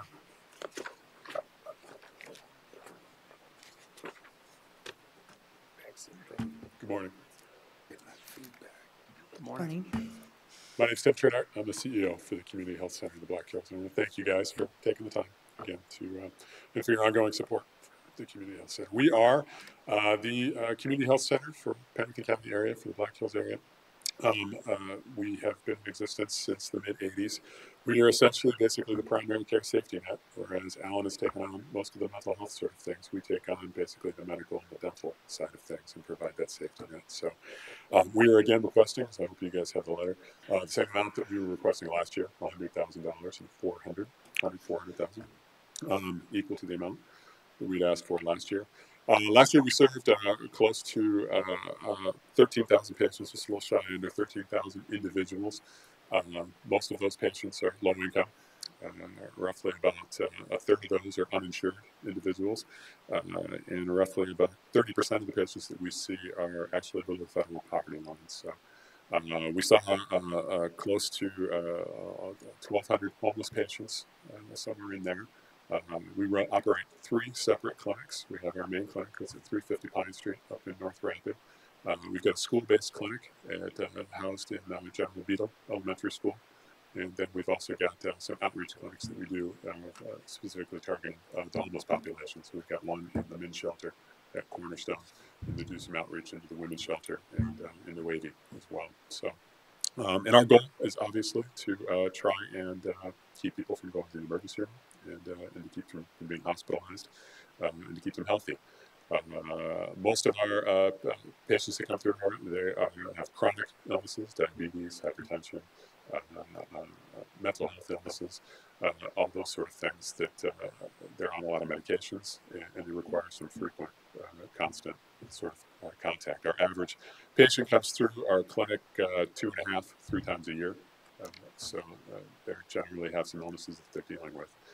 One of the big things that we've been able to do over the last year, I think it's probably since I've talked to you guys in the last 2 years with our new building, we added a pharmacy to our clinic when we built our new clinic a couple of years ago. And right now we're filling about, let's say probably about 50,000. We're probably on track to fill probably about 50,000 scripts over the course of the year. And we're able to provide some of those medications at pretty affordable costs for our patients, $5 medication. And we find that that's huge for our patients, for our diabetes patients, trying to get onto diabetic meds, which can be pretty expensive. Just like Alan was saying, a lot of our patients are on multiple meds, 8, 9, 10 meds. And so we work really hard to try and identify a lot of the other psychosocial issues and things that can impact a patient's health, whether it be transportation to get to us so that they can see their provider. We do a lot of work in terms of what we call med syncing, so making sure that simple things like if you're making it in to see a provider to get all that, we want to make sure all of your scripts, all of your prescriptions, if you're on 7 or 8 meds, let's see if we can't get them so that you can get them all filled at once.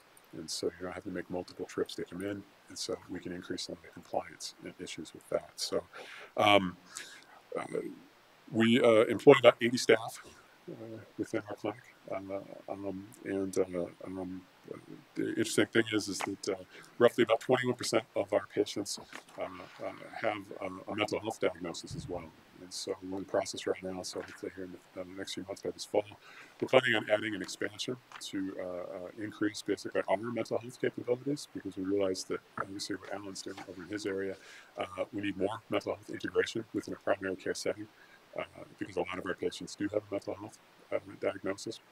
And so we're hoping to break ground on that this fall and kind of expand some of what we're doing internally, mentally wise.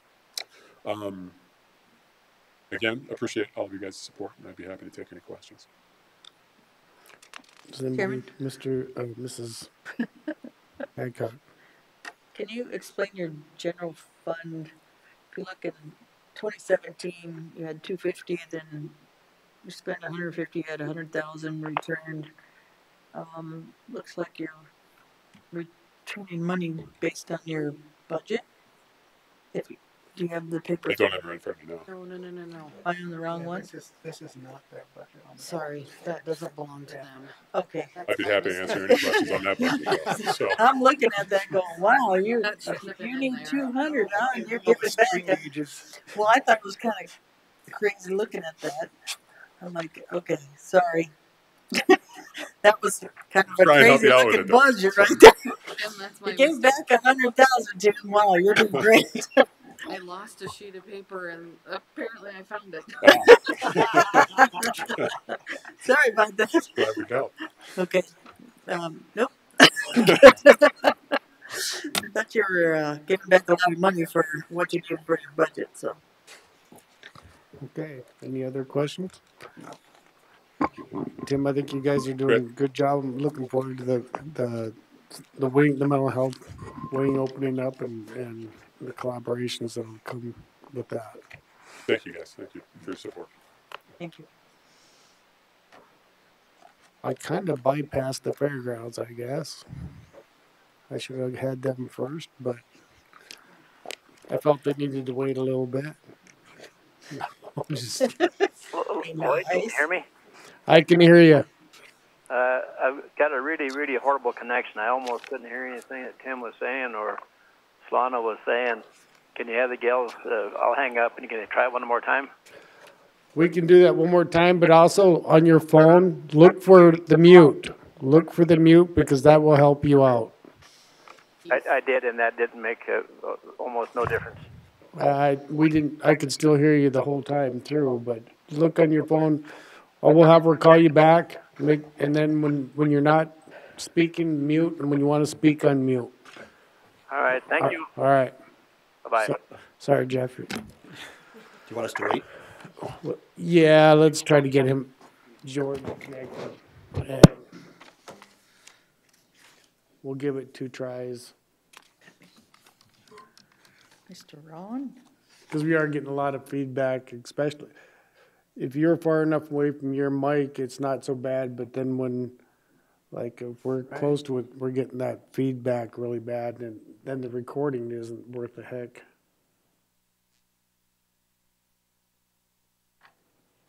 Sounds like every time he talks, it bounces off a puddle of water. Yeah. Yeah. It's like, it does. It sounds fun. When you're doing the video conferencing, it's a lot better, but.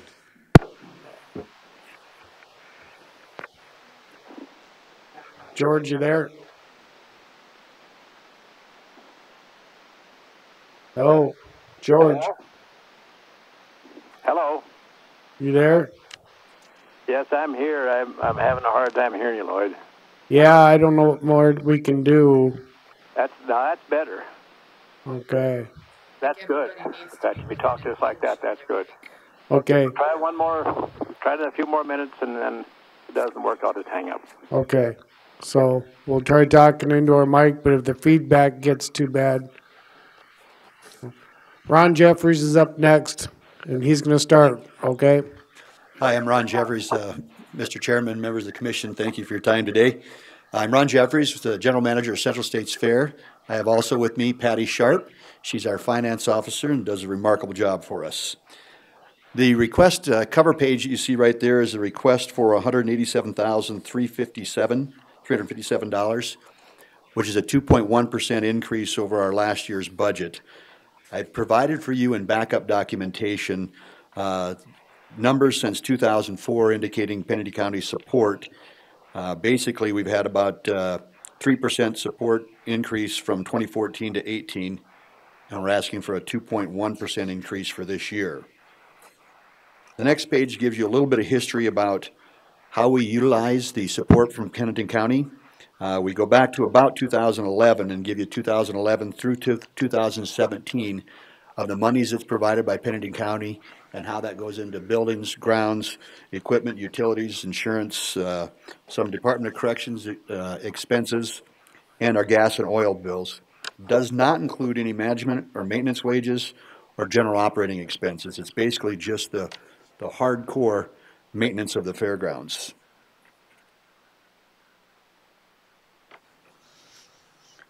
The next page back actually gives you a breakdown of those numbers on the previous and shows you what some of those capital improvements were.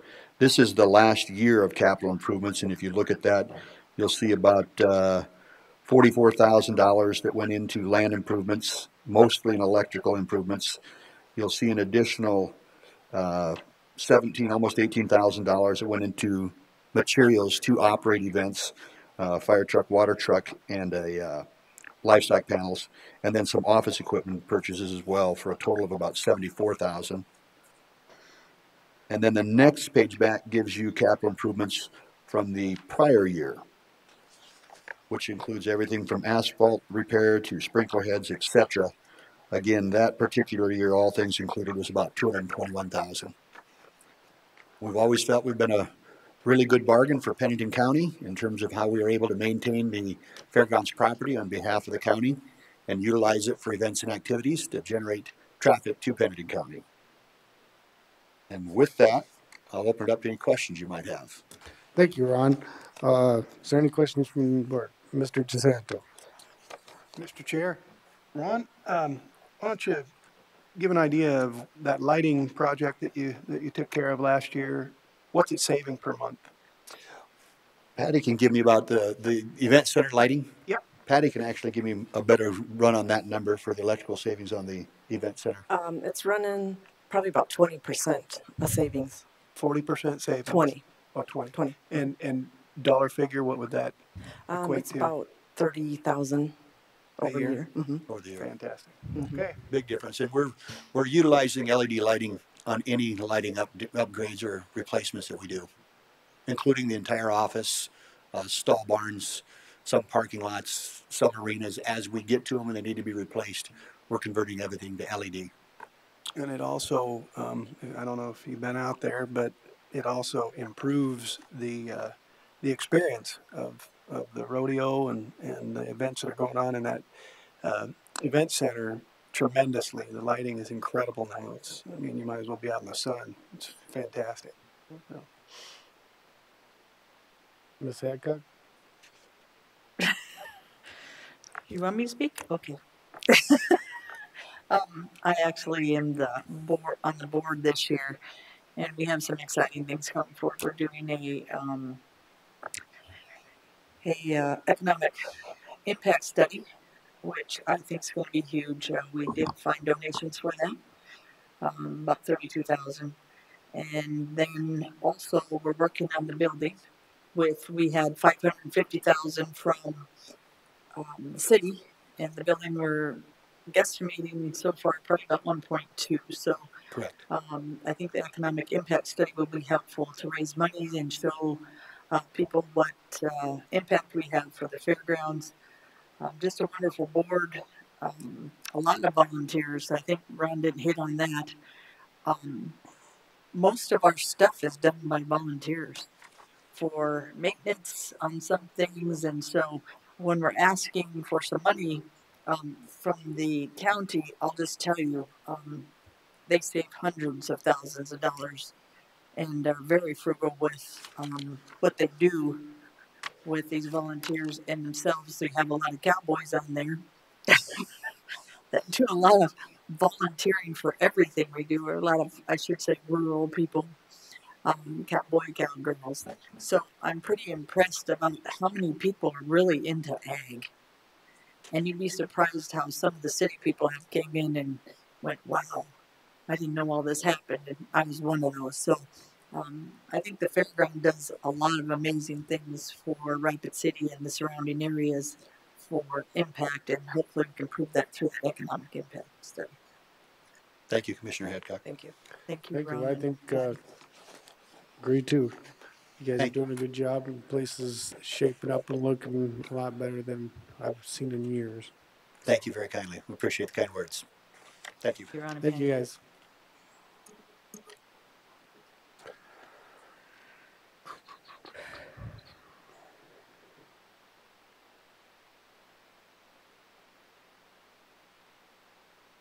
Next to our agenda.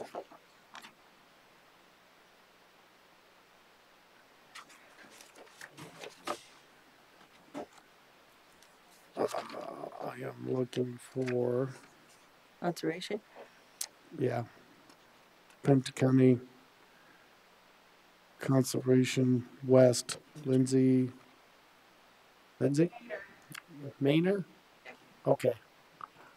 Thank you, Lindsay. You're welcome. I'm Lindsay Mader. I am the new district manager for the Pennington Conservation District.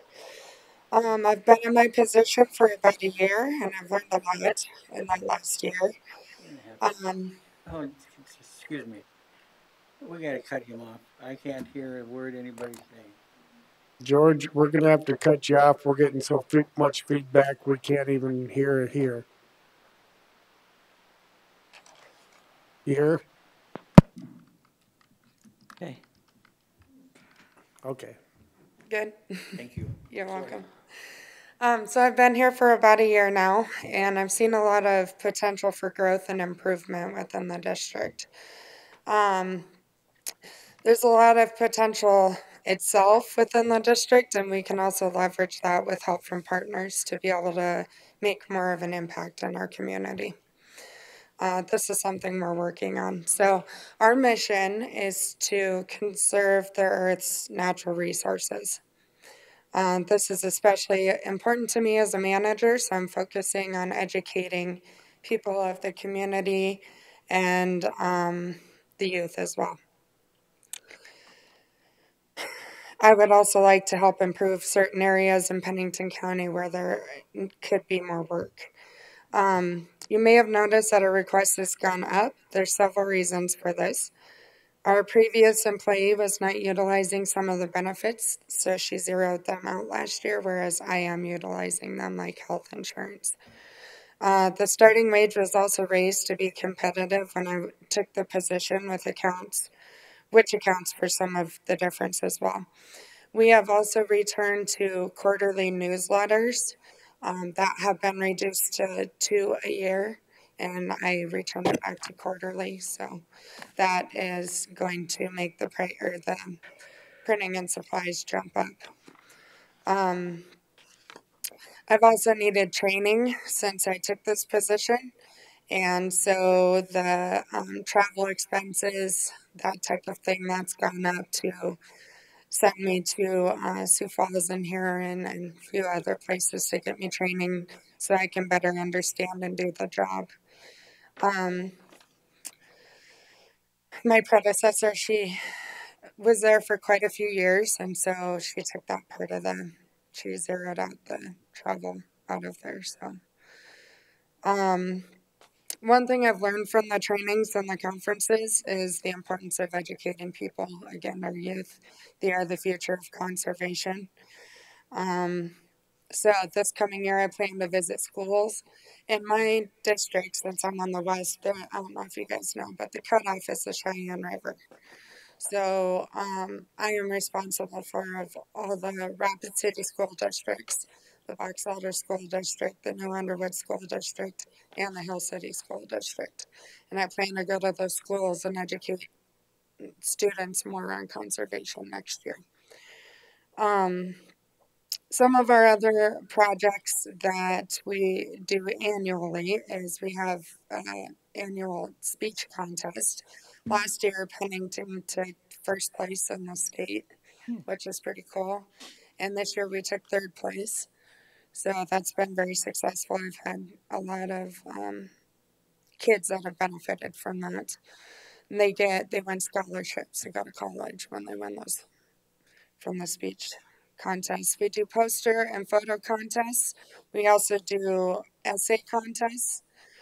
And then we are also help students get different types of scholarships through the conservation districts. We also sell and plant sell trees and plant shelter bolts with the machine planter. And we offer seeding services with two no-till drills. And then this year we recently applied and were awarded $12,299 grant through the South Dakota Conservation Commission.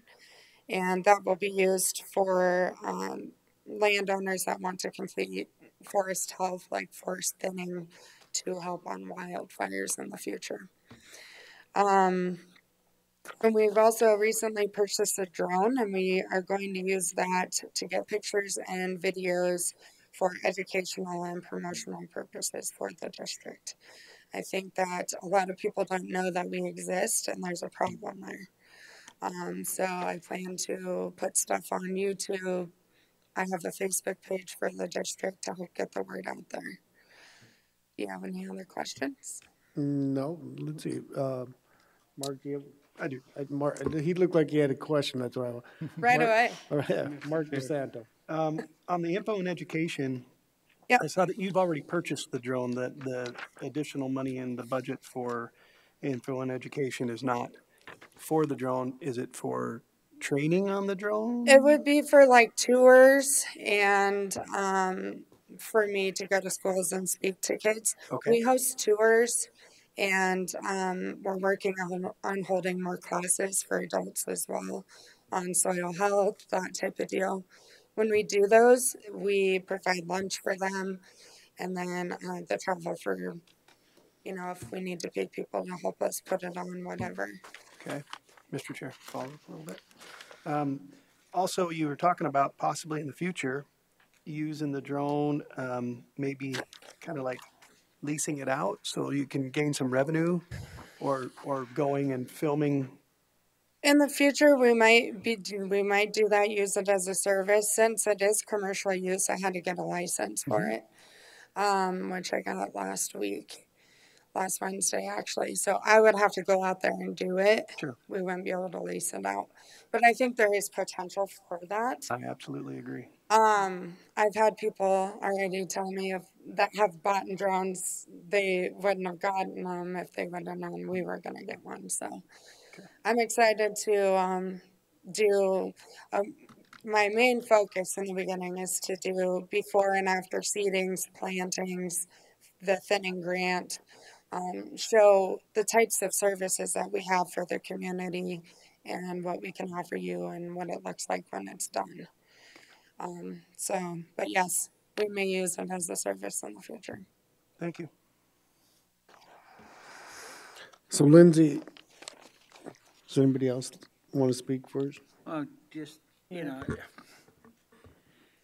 we normally don't give too big of raises in budgets to people who have $170,000 in the bank. That's what I was going to ask. I know you've got a list of equipment there you think you're probably going to have to replace. Yeah, that's what the money is saved back for, yeah. Yeah. We have different CDs designated for different types of equipment. Chairman. Ms. Hadcock. Yes, I saw that too. And can you not take any from your capital outlay to balance your budget for this year? We could. Okay. I agree with Mr. Buskridge. You've got $170,000, and I know the replacement of some of this equipment is going to cost you some money, but maybe someone could tell me the difference between east and west in a $47,000 budget. 1 cent or 49.3 in east, and this one's 33. You guys, I mean, what? They cover everything east of the Cheyenne River. Okay. In Pennington County, and I do everything west of it. Yeah.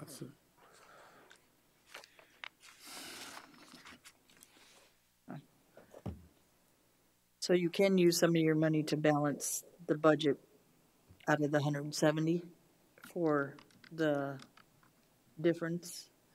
Yeah, the main purpose for that is for repairs, like I said, for our equipment.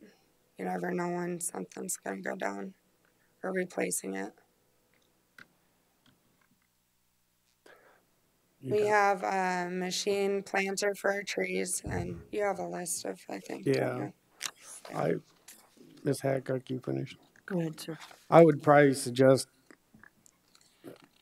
keeping the budget the same as last year at this point in time, and probably before next year, coming forward with probably a little more detail of how we can even things out. I mean, the reason why I say that is there is concern with that much of a big of a reserve. I think you could cover it this year, and then we review it again next year. Okay. That would be my suggestion for the board. To leave it the same, Lloyd, as Yeah, last year? If we do that, we 21. need a motion to do. Chairman, Ms. Hadcock. you're saying leave it at 21.7? Yeah, Okay. 21,714. Can we just put that on our list? I think we need a motion to do that, don't we? Need a motion to keep it at 21. And then put it on our list to see if everybody agrees? Or just make it today? Make it today. So moved. It's been moved to keep the same. Seconded.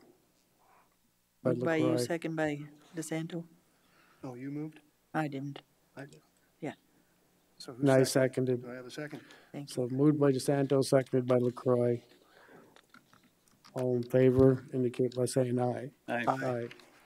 Motion passes. So, do you understand what happened? Okay. Yep. So, yeah, well, I think we need to get a little more clarification on the stuff, but for next year. Okay. Thank you. Thank you. Next, we come up to East Pennington.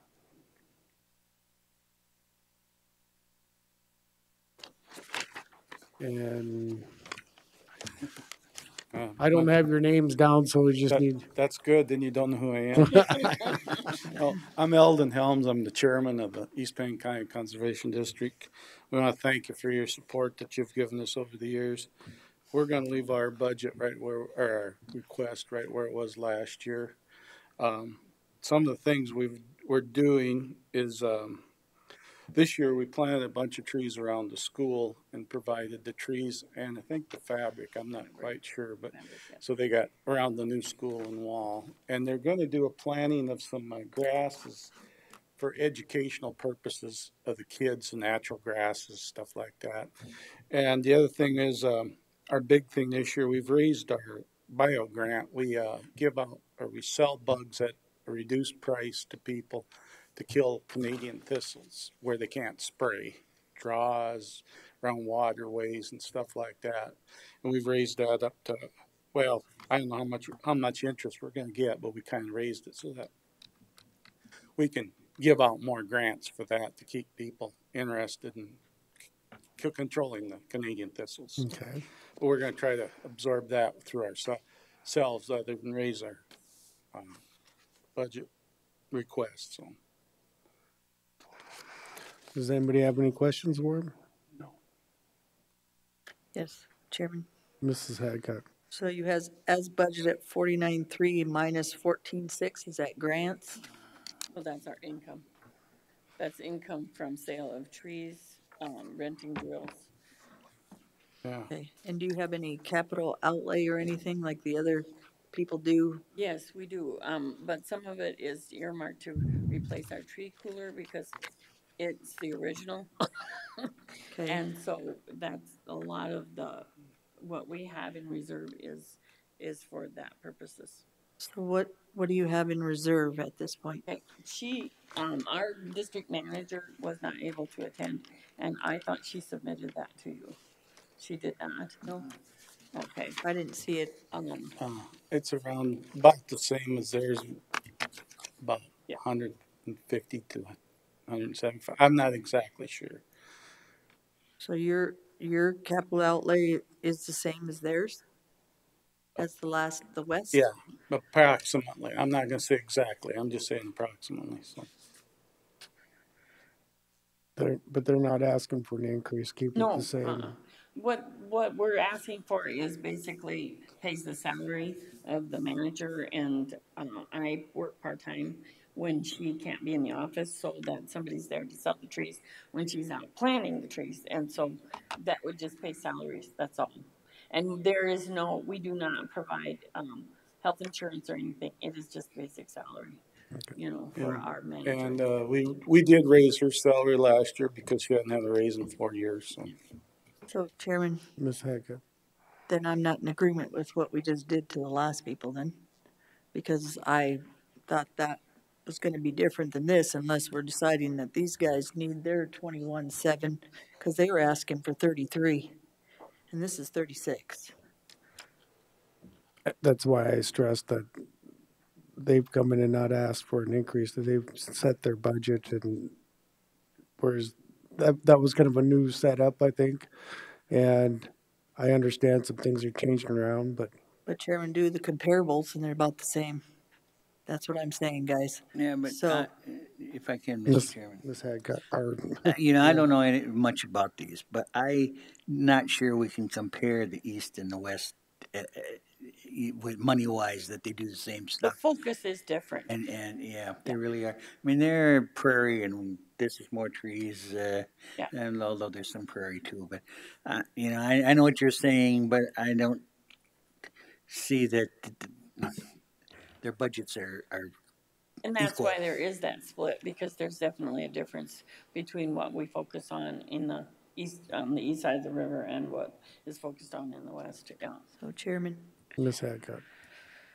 So I guess that's why I kind of didn't want to vote yet. I wanted to hear both sides before I voted, but I don't know if I can change that, but I would have said I would change to no on taking the other people's money and make them use the 170, because to be fair, you should do the same to these. Even if their budget's the same, they switched people. They told us that the difference is on them, and it was 33 and this is 36, and they have comparable budgets.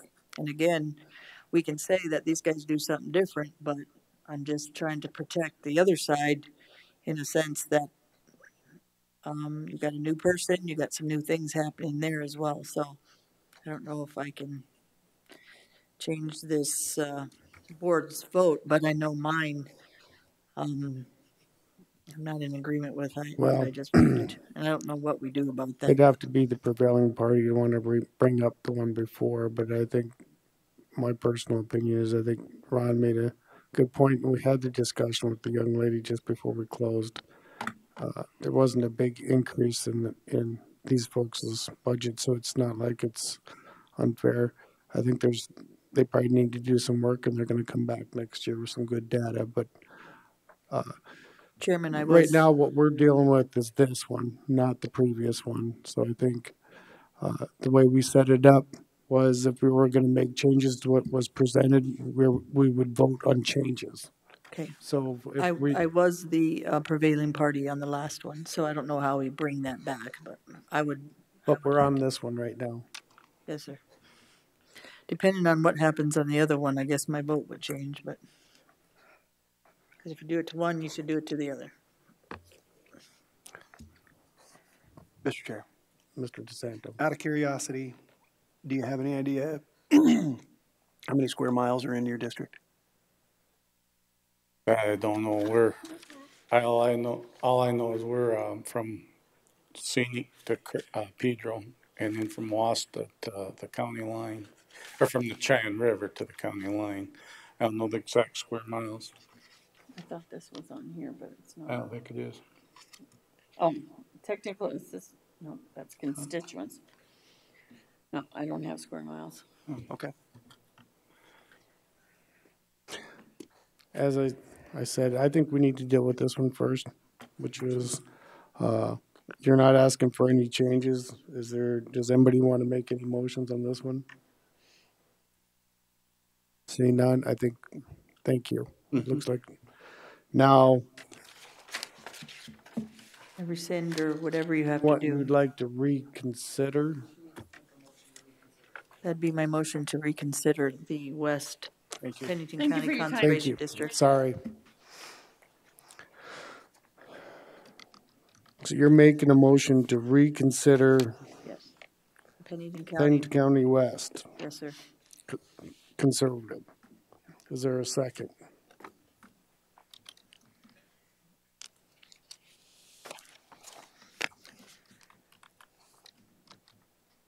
I don't hear a second. Okay. So motion dies for lack of second. So Chairman, how do I put it on the record that I said no, then Miss Julie? You can't change a vote after it's voted. Yeah. Duly noted.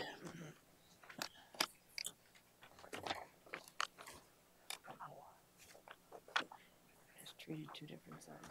Okay, next we come up to GIS contract map. Done.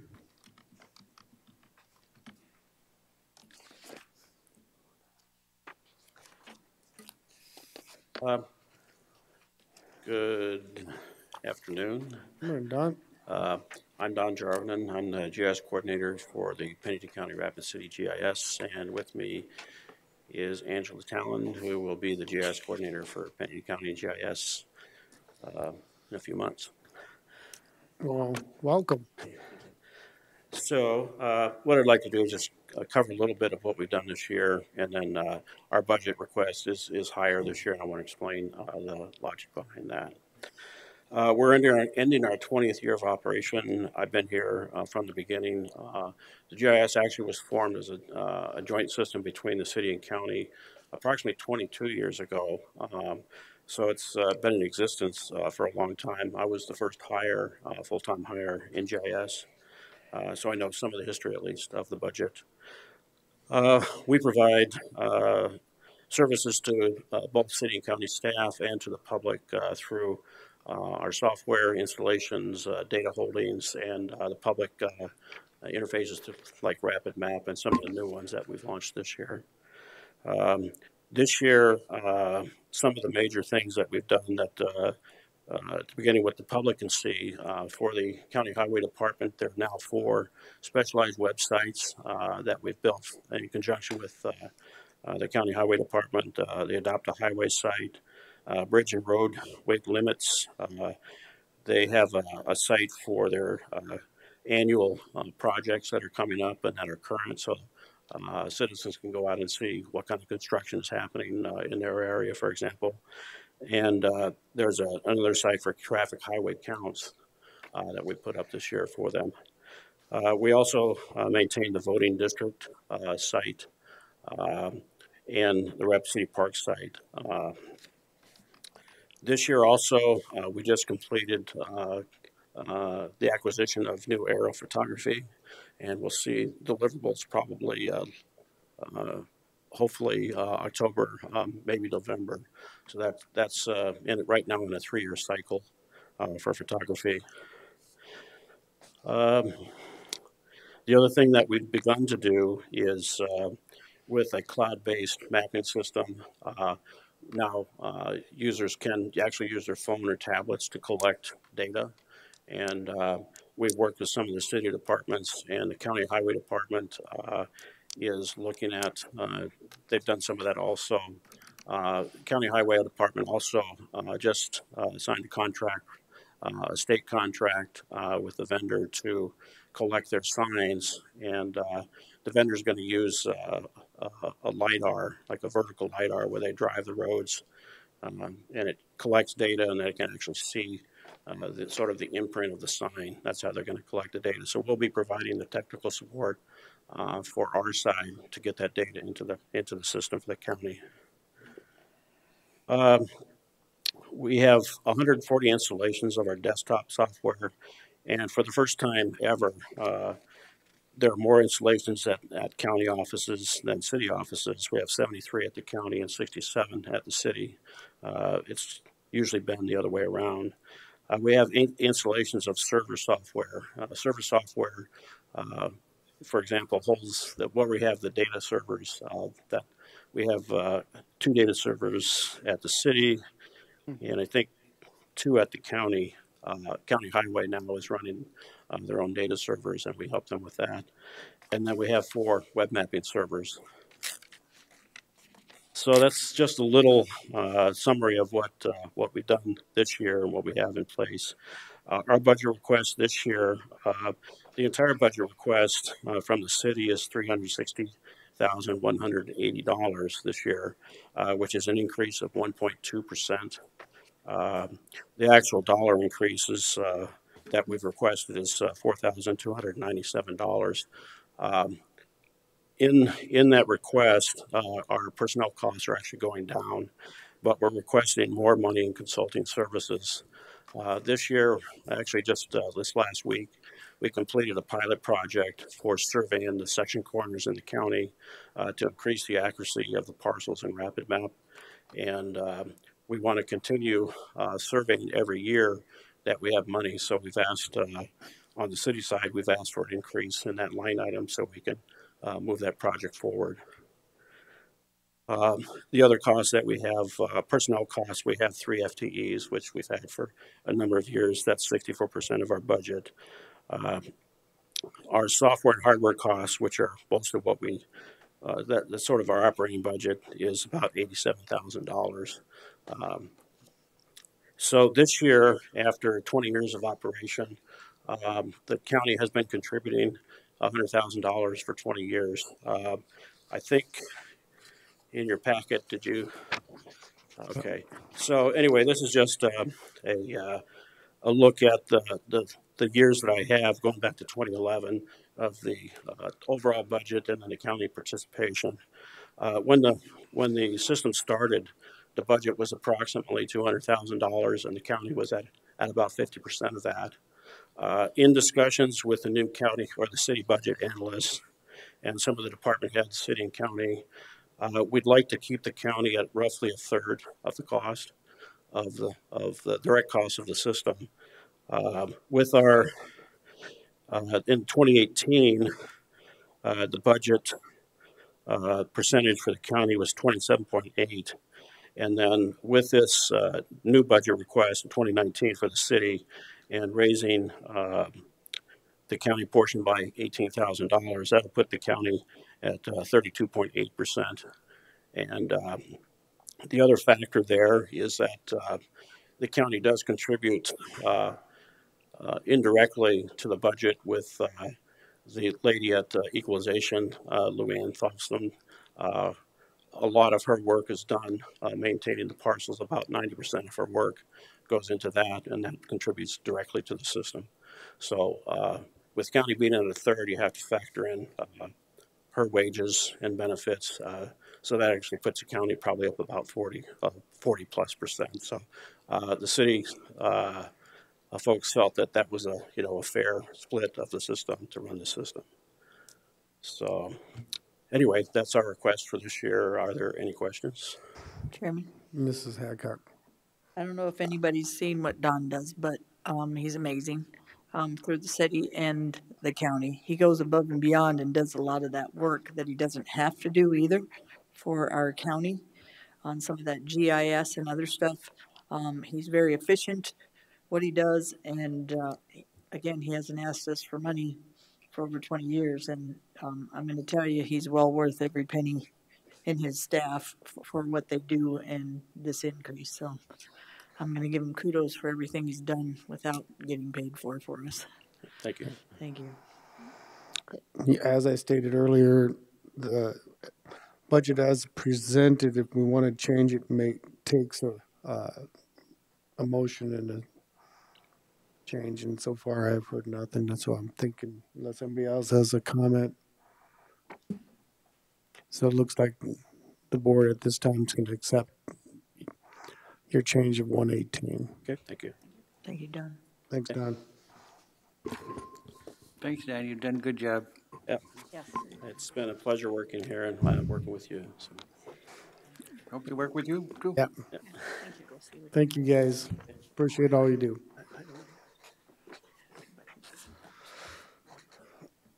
The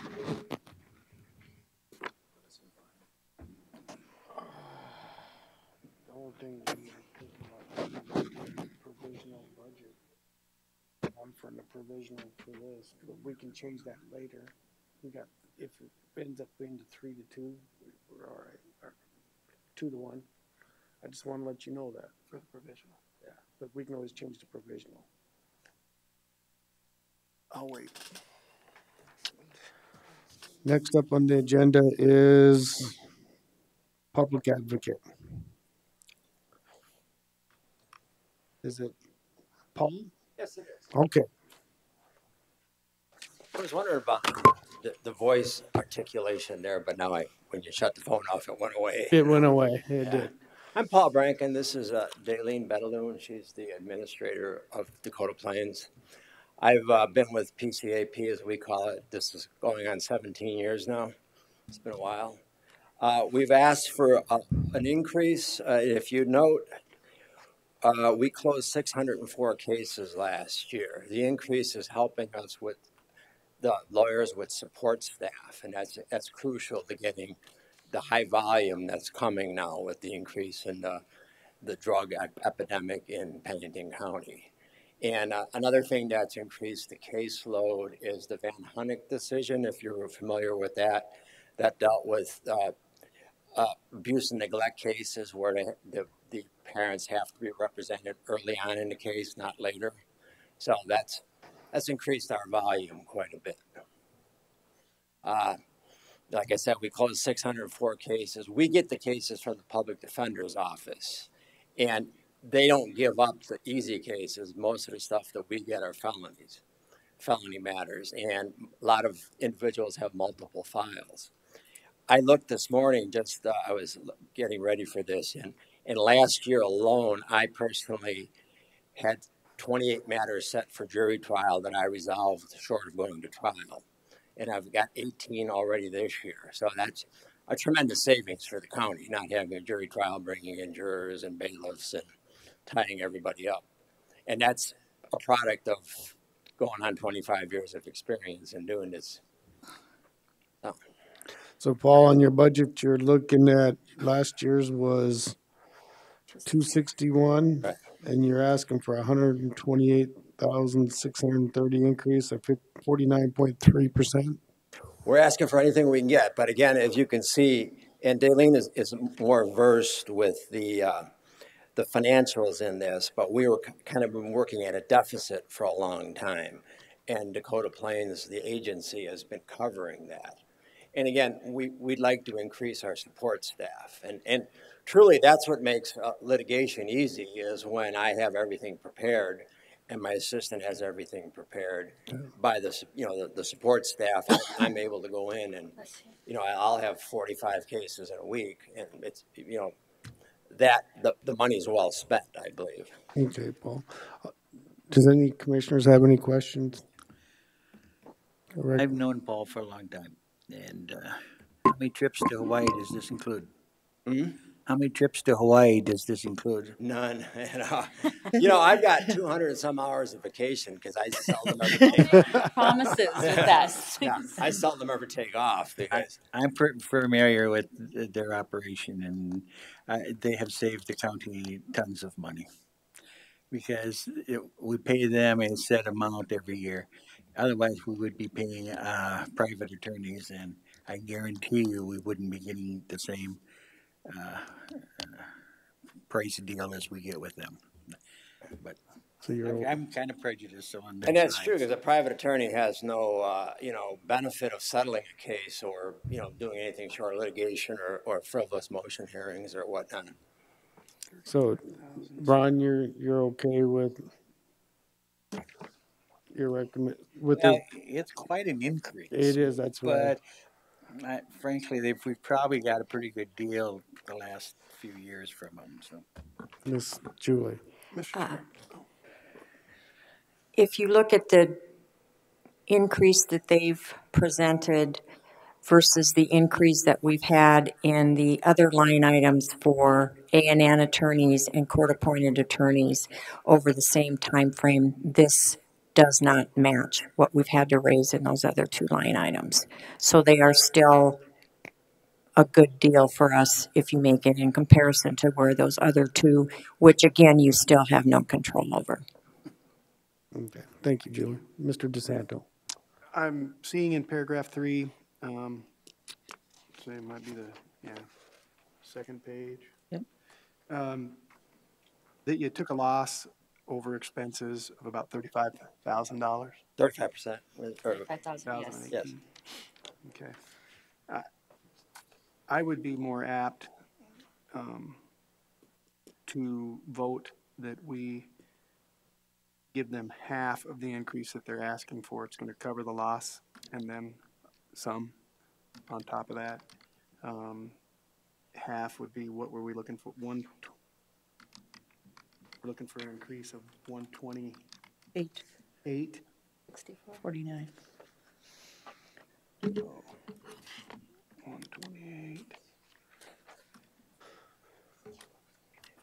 $64,000, which would give them 64 minus 38, $26,000 in additional above what their expenses were last year to help defray some costs of additional. I'm here to take what you want to give.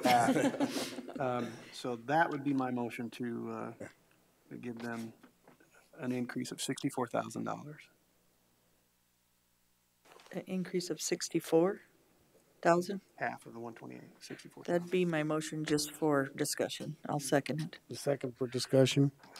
It's been a motion to offer half of the 128,630, so it'd be a little bit more. Right. 128. Chairman? 128,630. Can I speak? Yeah, I was just trying to get the numbers right for the motion. Okay.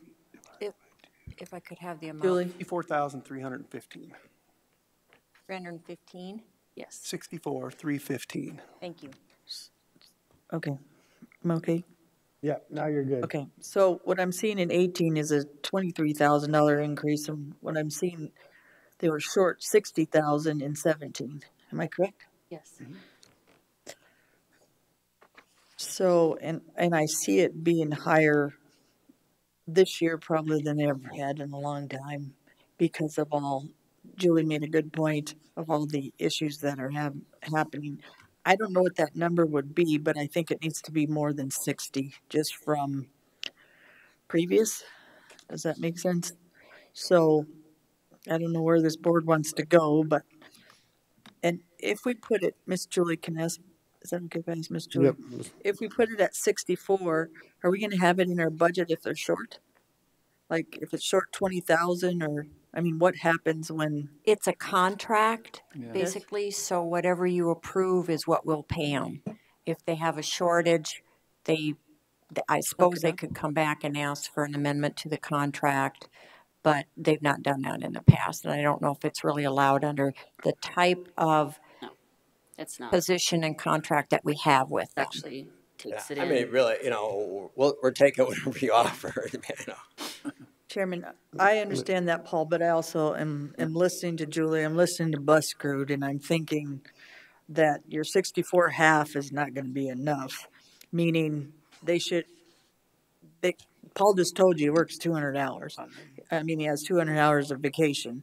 Not that people shouldn't work hard and give some of their time, but we also should treat them right for what they're doing for us.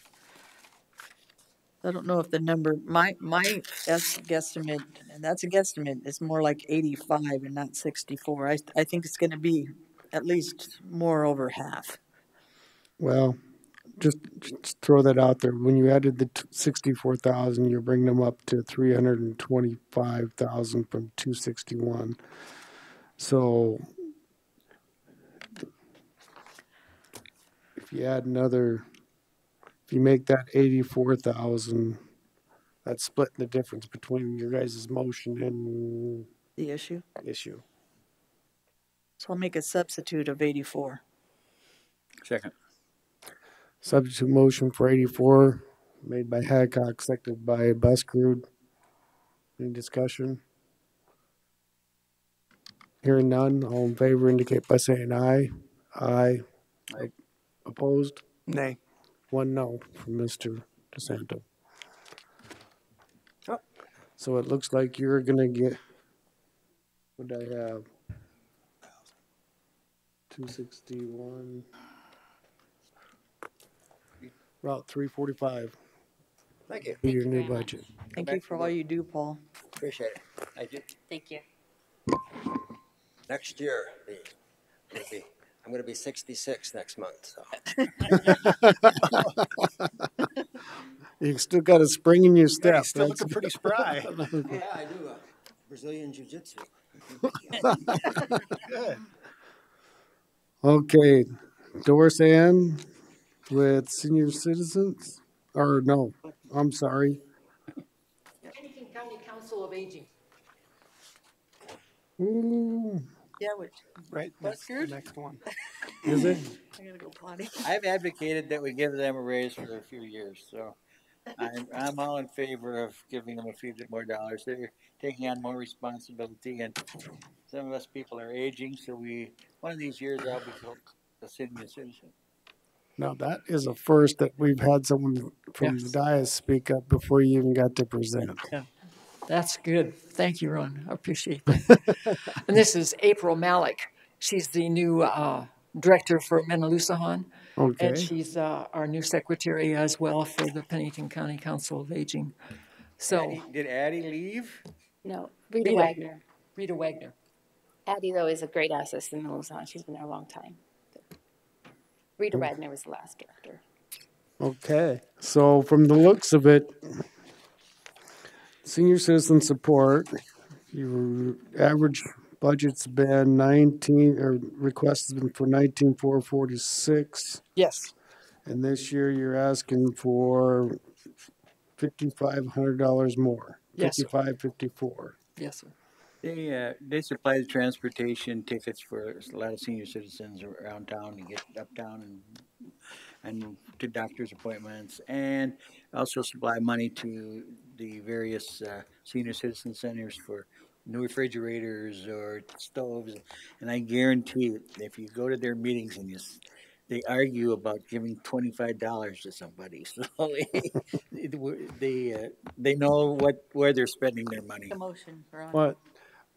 Get a To motion? keep it what's set, to add it, there's no motion. Okay. So I hope so. I hope. So what's just happened is your advocate is requesting no change to what your request was. So your request for 555 more is granted if we take no motion. All right. Nobody's speaking, so I think right. it's good. Thank you very much. We appreciate all you do for us, and we'll continue to do our part. Thanks. Thank you. Have a nice day.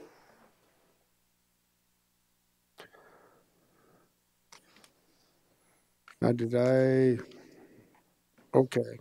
We had one additional request, which was for Boys and Girls Club from Annie Rogers. Did I get that right? It's Ann. Ann?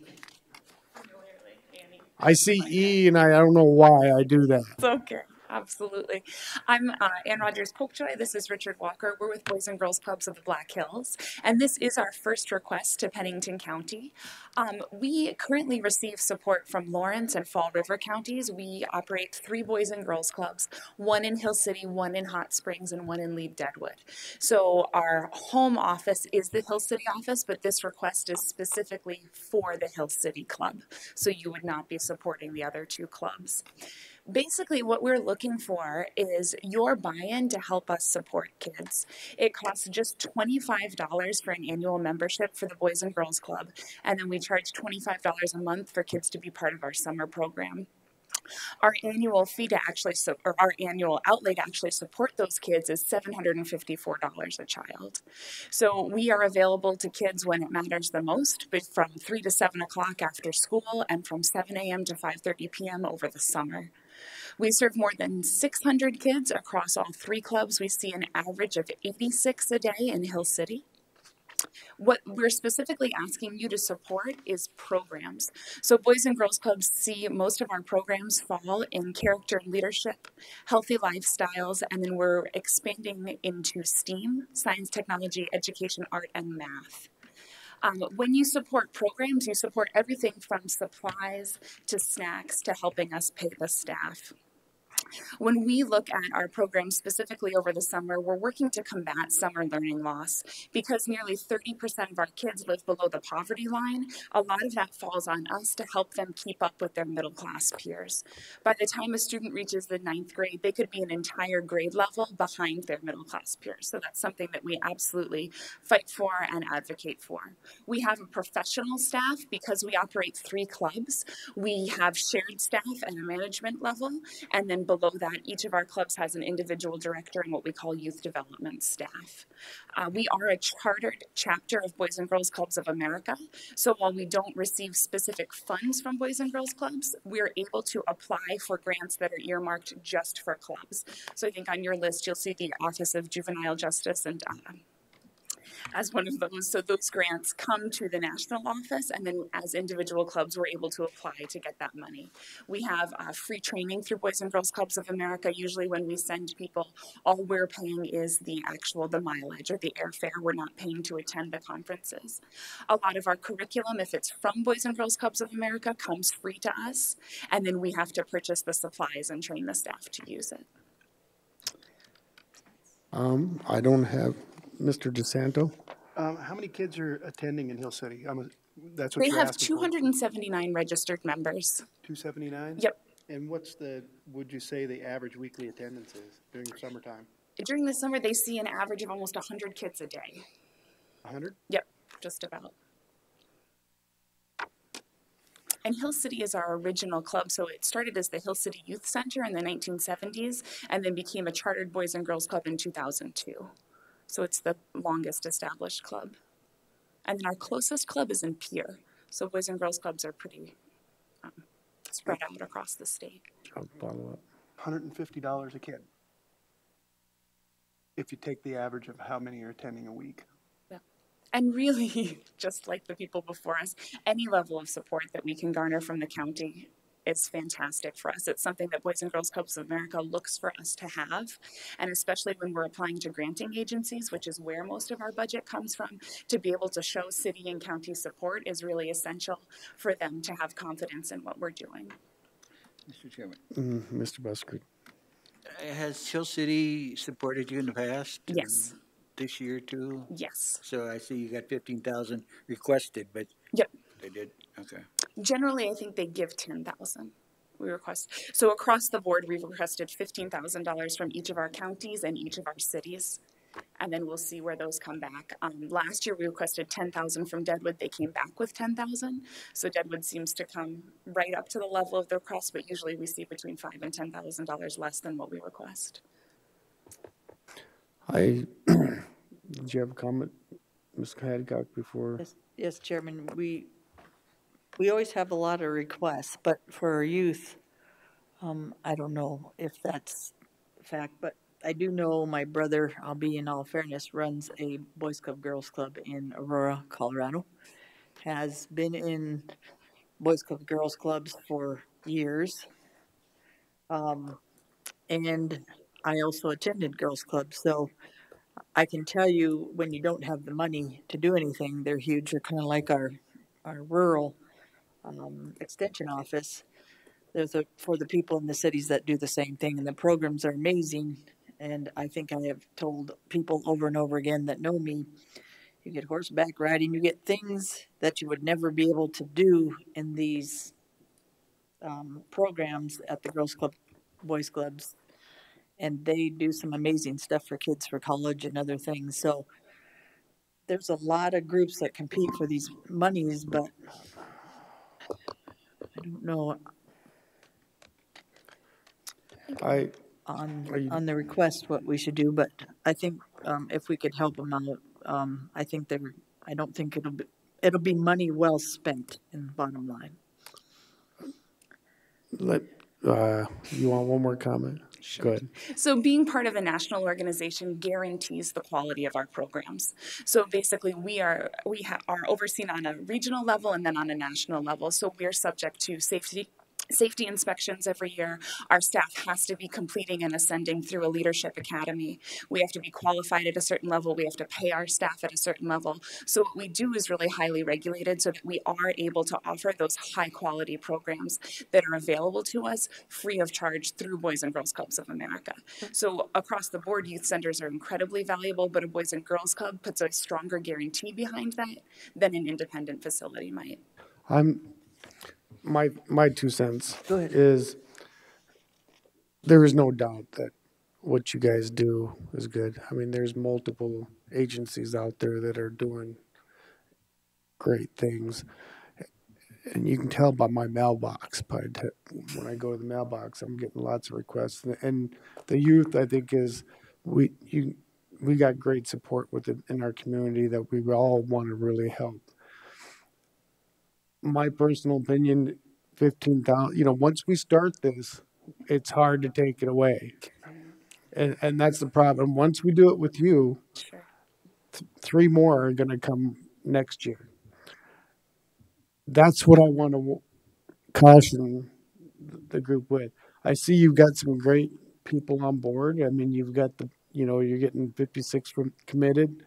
The wharf mining, you got some, and the rest are all requests that I see so far. Mm-hmm. So I'm not sure where this board wants to go with this. I just wanted to get my 2 cents in there before they throw something out. Chairman, I'm gonna be up straight. Usually we have enough subsidies through our other organizations that we have in here. And I totally support what you guys are doing, but I'm in agreement with Lloyd, as much as I have to say this.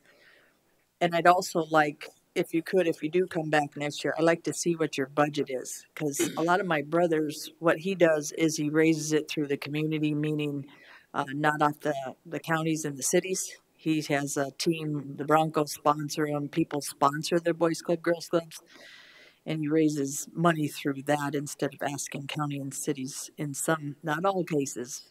Right. So we have an $835,000 operating budget. We're asking you to contribute less than 2%. Okay. So this year we're gonna raise $150,000 in private donations. Okay. One of the bad things that we don't really have, and what a lot of agencies do, is an application, a request form. Right. I don't think, do we, Holly? I mean, for subsidies, like the John T. Verkervich Foundation, they have a list of requirements that you have, and I hate to start throwing things forward when really, if we're going to go this route, that's what we should do. Yeah, and we do currently have a $115,000 request into the Verkervich Foundation. Yeah, see, there's quite a bit. So, not to discourage you guys or anything like that, but the sense that I'm getting is I don't think we're going to approve the 15,000 for this year. I don't know if that's... Yeah, any amount of money is helpful. Like I said, last year we requested 10,000 from Lawrence County, we pulled 5,000.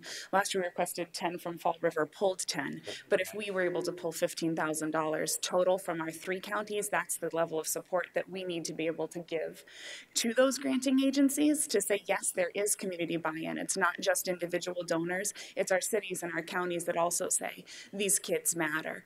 So really, we look to be able to use matching funds and magnet dollars, and that's really critical to being able to access those other funds that we are absolutely applying for all the time. Yeah. But Chairman, if I could, without being discouraging, we do have extension and other things that we support that is more the rural community. We don't really go, if I'm correct, into the city subsidies as much, and we had decided that a while ago, and that doesn't have to be the board's decision now, but we also have health and human services and other things that we contribute, and they're huge for us. So we do give back to the community and in those organizations one way or another, that whether it be Boys Club, Girls Club, or the same people that you're serving, it's just not through your organization. That's why a lot of times I have a hard time subsidizing things outside of our county. Well, we're in your county, so we're only asking for funds for Hill City. Yes, ma'am. Okay.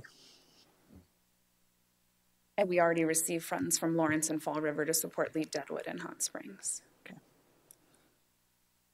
And as my colleague quite rightly says, any amount that you could possibly give, even if it's nowhere near the 15,000, at least it would go a long way to help in the grand scheme of things. I've only been with the club the last 6 months as the resource director. I've been very fortunate to see what the club's actually do, and I know you all appreciate that. I'm responsible for the fundraising, so I go out and we do all these wonderful things to try and bring money in to directly benefit the children. So as my colleague quite rightly says, anything you could give, if it was 5,000, we would be eternally grateful for that. So again, in your consideration, we would certainly ask for your help if you can. Okay. Mr. Chair, thank you. Mr. I have one suggestion. Deb pointed out, and I know this happens in many of the municipality areas where Boys and Girls Club are looking for money. Have you guys spoken to the Rapid City Rush, for example, to get a fundraiser for the Boys and Girls Club? Have a rush night that. So the Rapid City Rush supports the Club for Boys. And so the club for boys was a boys and girls club until the 1980s when, well, they were a boys club until girls came in and then they wouldn't take girls. So they lost their affiliation. But in Rapid City has stayed extremely loyal to the boys club. So we don't do as well in Rapid City fundraising because of the club for boys. Okay. So the Rush, we were able to get in-kind support from them. Like we got some T-shirts last year, which was really delightful, but that doesn't go very far towards helping your bottom line. Gotcha. Okay, you have something you wanted to? I think at this point, this was a request for 15,000. I have heard no other options besides that, so I think we need to take a vote on the request. Very well. Unless somebody has a motion to make. Seeing none, all in favor of the $15,000 request for the Boys and Girls Club indicate aye. All opposed? Aye. Can I ask a quick question? So we've never been able to apply for funds, and this year we were. So is the reason that we weren't able to apply is that you weren't going to fund youth groups in general? Do you know why? Because we're both fairly new. Right. Yeah. But our executive director let us know that they'd never been able to get a funding request into Pennington County. And just because we're funded at our other counties, that was something that we were really trying to advocate for. Is this not something that we should be pursuing in the future? No offense intended at all, but just as far as you are asking a with our wonderful staff time. question. That's why I was just bringing up, well, Boards change. Yeah, boards change, but I mean, really, we're not in the business of being a grant facility, so that's why we don't have anything like that. So usually, if that's something you want, you talk to Julie or you talk to our administration, you set up on the agenda, and do just as you did. That's why I suggested the John V. for Curvage and YFS and all these other people. They'll come to our regular meetings and ask for money. So we could request money for individual projects or events, but not to become part of your budget? Is that? No. No, okay. I guess I don't. So we absolutely, and I'm not arguing, but so we have an $835,000 operating budget. We're pulling less than $50,000 from our municipalities. Clearly, we're doing a lot of work to apply through these other foundations, and we're meeting that budget. We have a balanced budget every year. So is there any situation in which it would be appropriate for Boys and Girls Clubs of the Black Hills to ask for money from Pennington County? You can ask all you. You can tell me no. I'm just really trying to, just kind of streamline the way that you we could. do things. The process starts in April of every year. Yep. It's when budget requests come in. So any entity can come and certainly ask. We've always been open for budget submissions. Okay.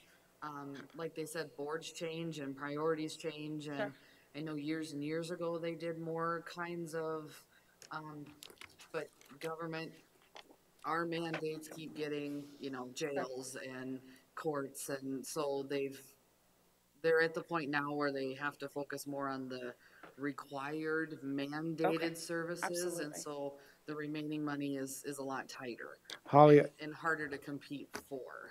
I think you made a good point, but I think what she's kind of talking like on special events, because the city used to has a contingency fund, which people all of a sudden will come in and put on the agenda, we got this event, could you help fund for $5,000? And the city council has the decision to whether they can pull from that. We don't really do that. Okay. Chairman. Yeah.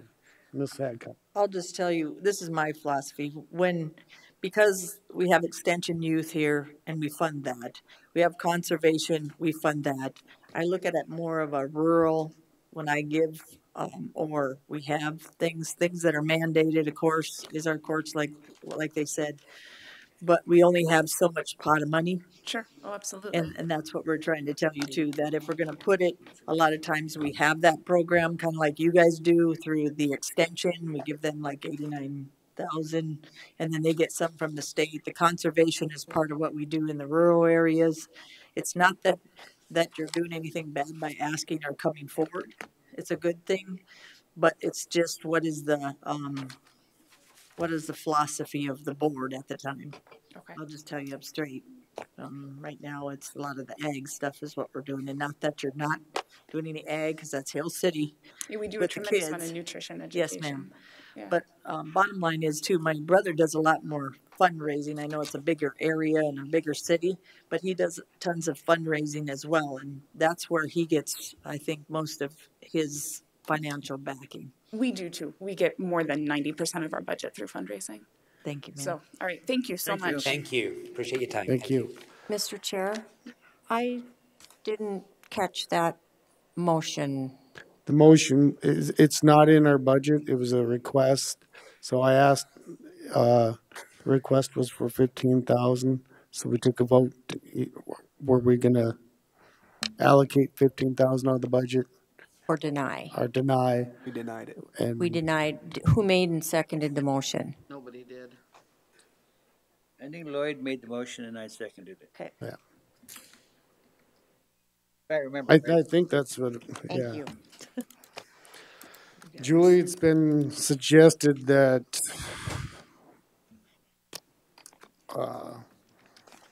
the commission may be ready to consider provisional budget with what you presented. Okay. I'm not sure.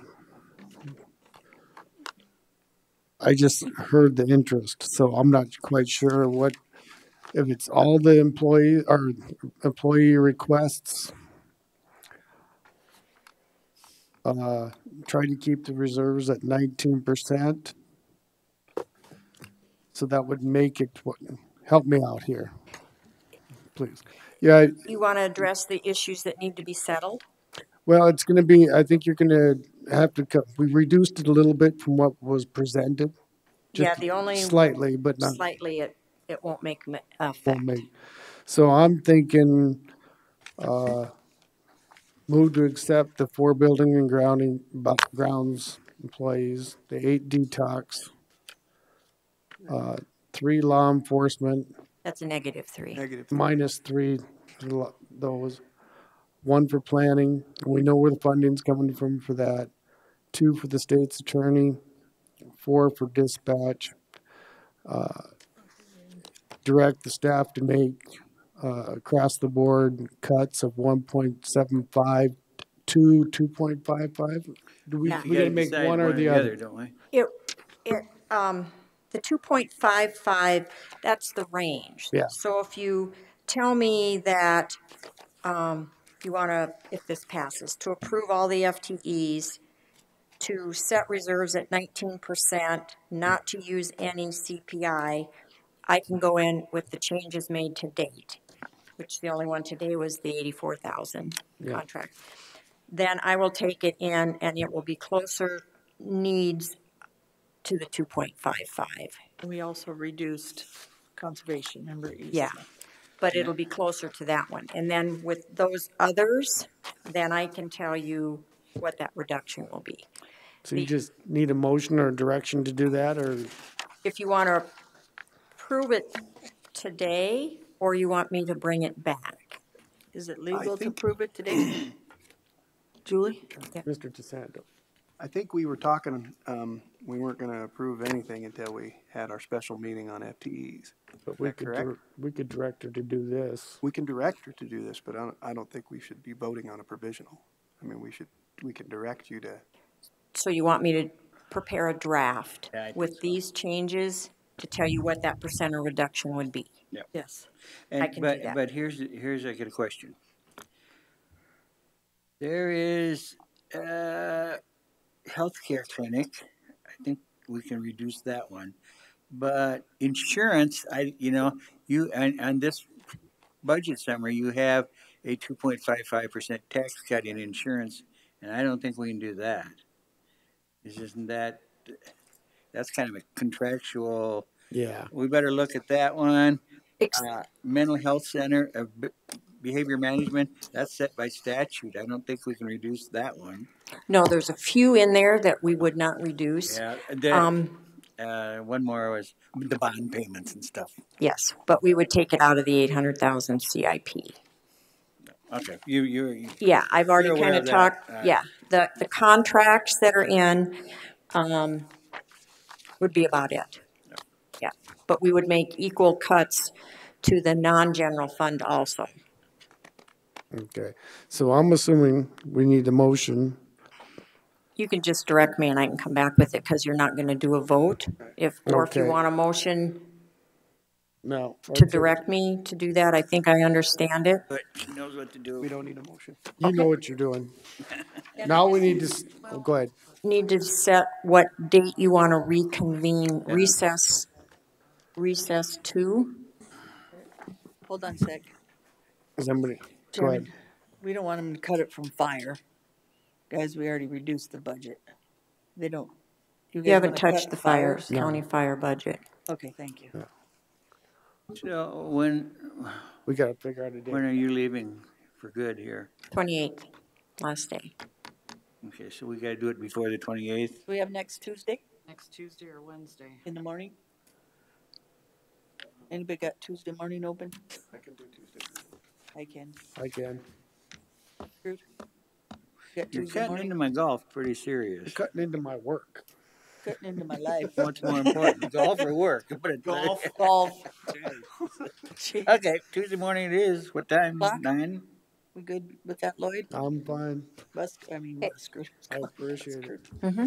DeSanto? I can probably get it out today. Yeah, today, so that you'll have, I'll send it to Holly. Thank We need a motion on setting that date. Holly? Let's just Yes, do it. please. Let's do it. You Recess to recess reconvene. until that date. So these are all continual meeting minutes. Okay. Right, I move to reconvene on Tuesday, the 26th at 9 a.m. Yep. Second. It's been moved and seconded. All in favor, say aye. Aye.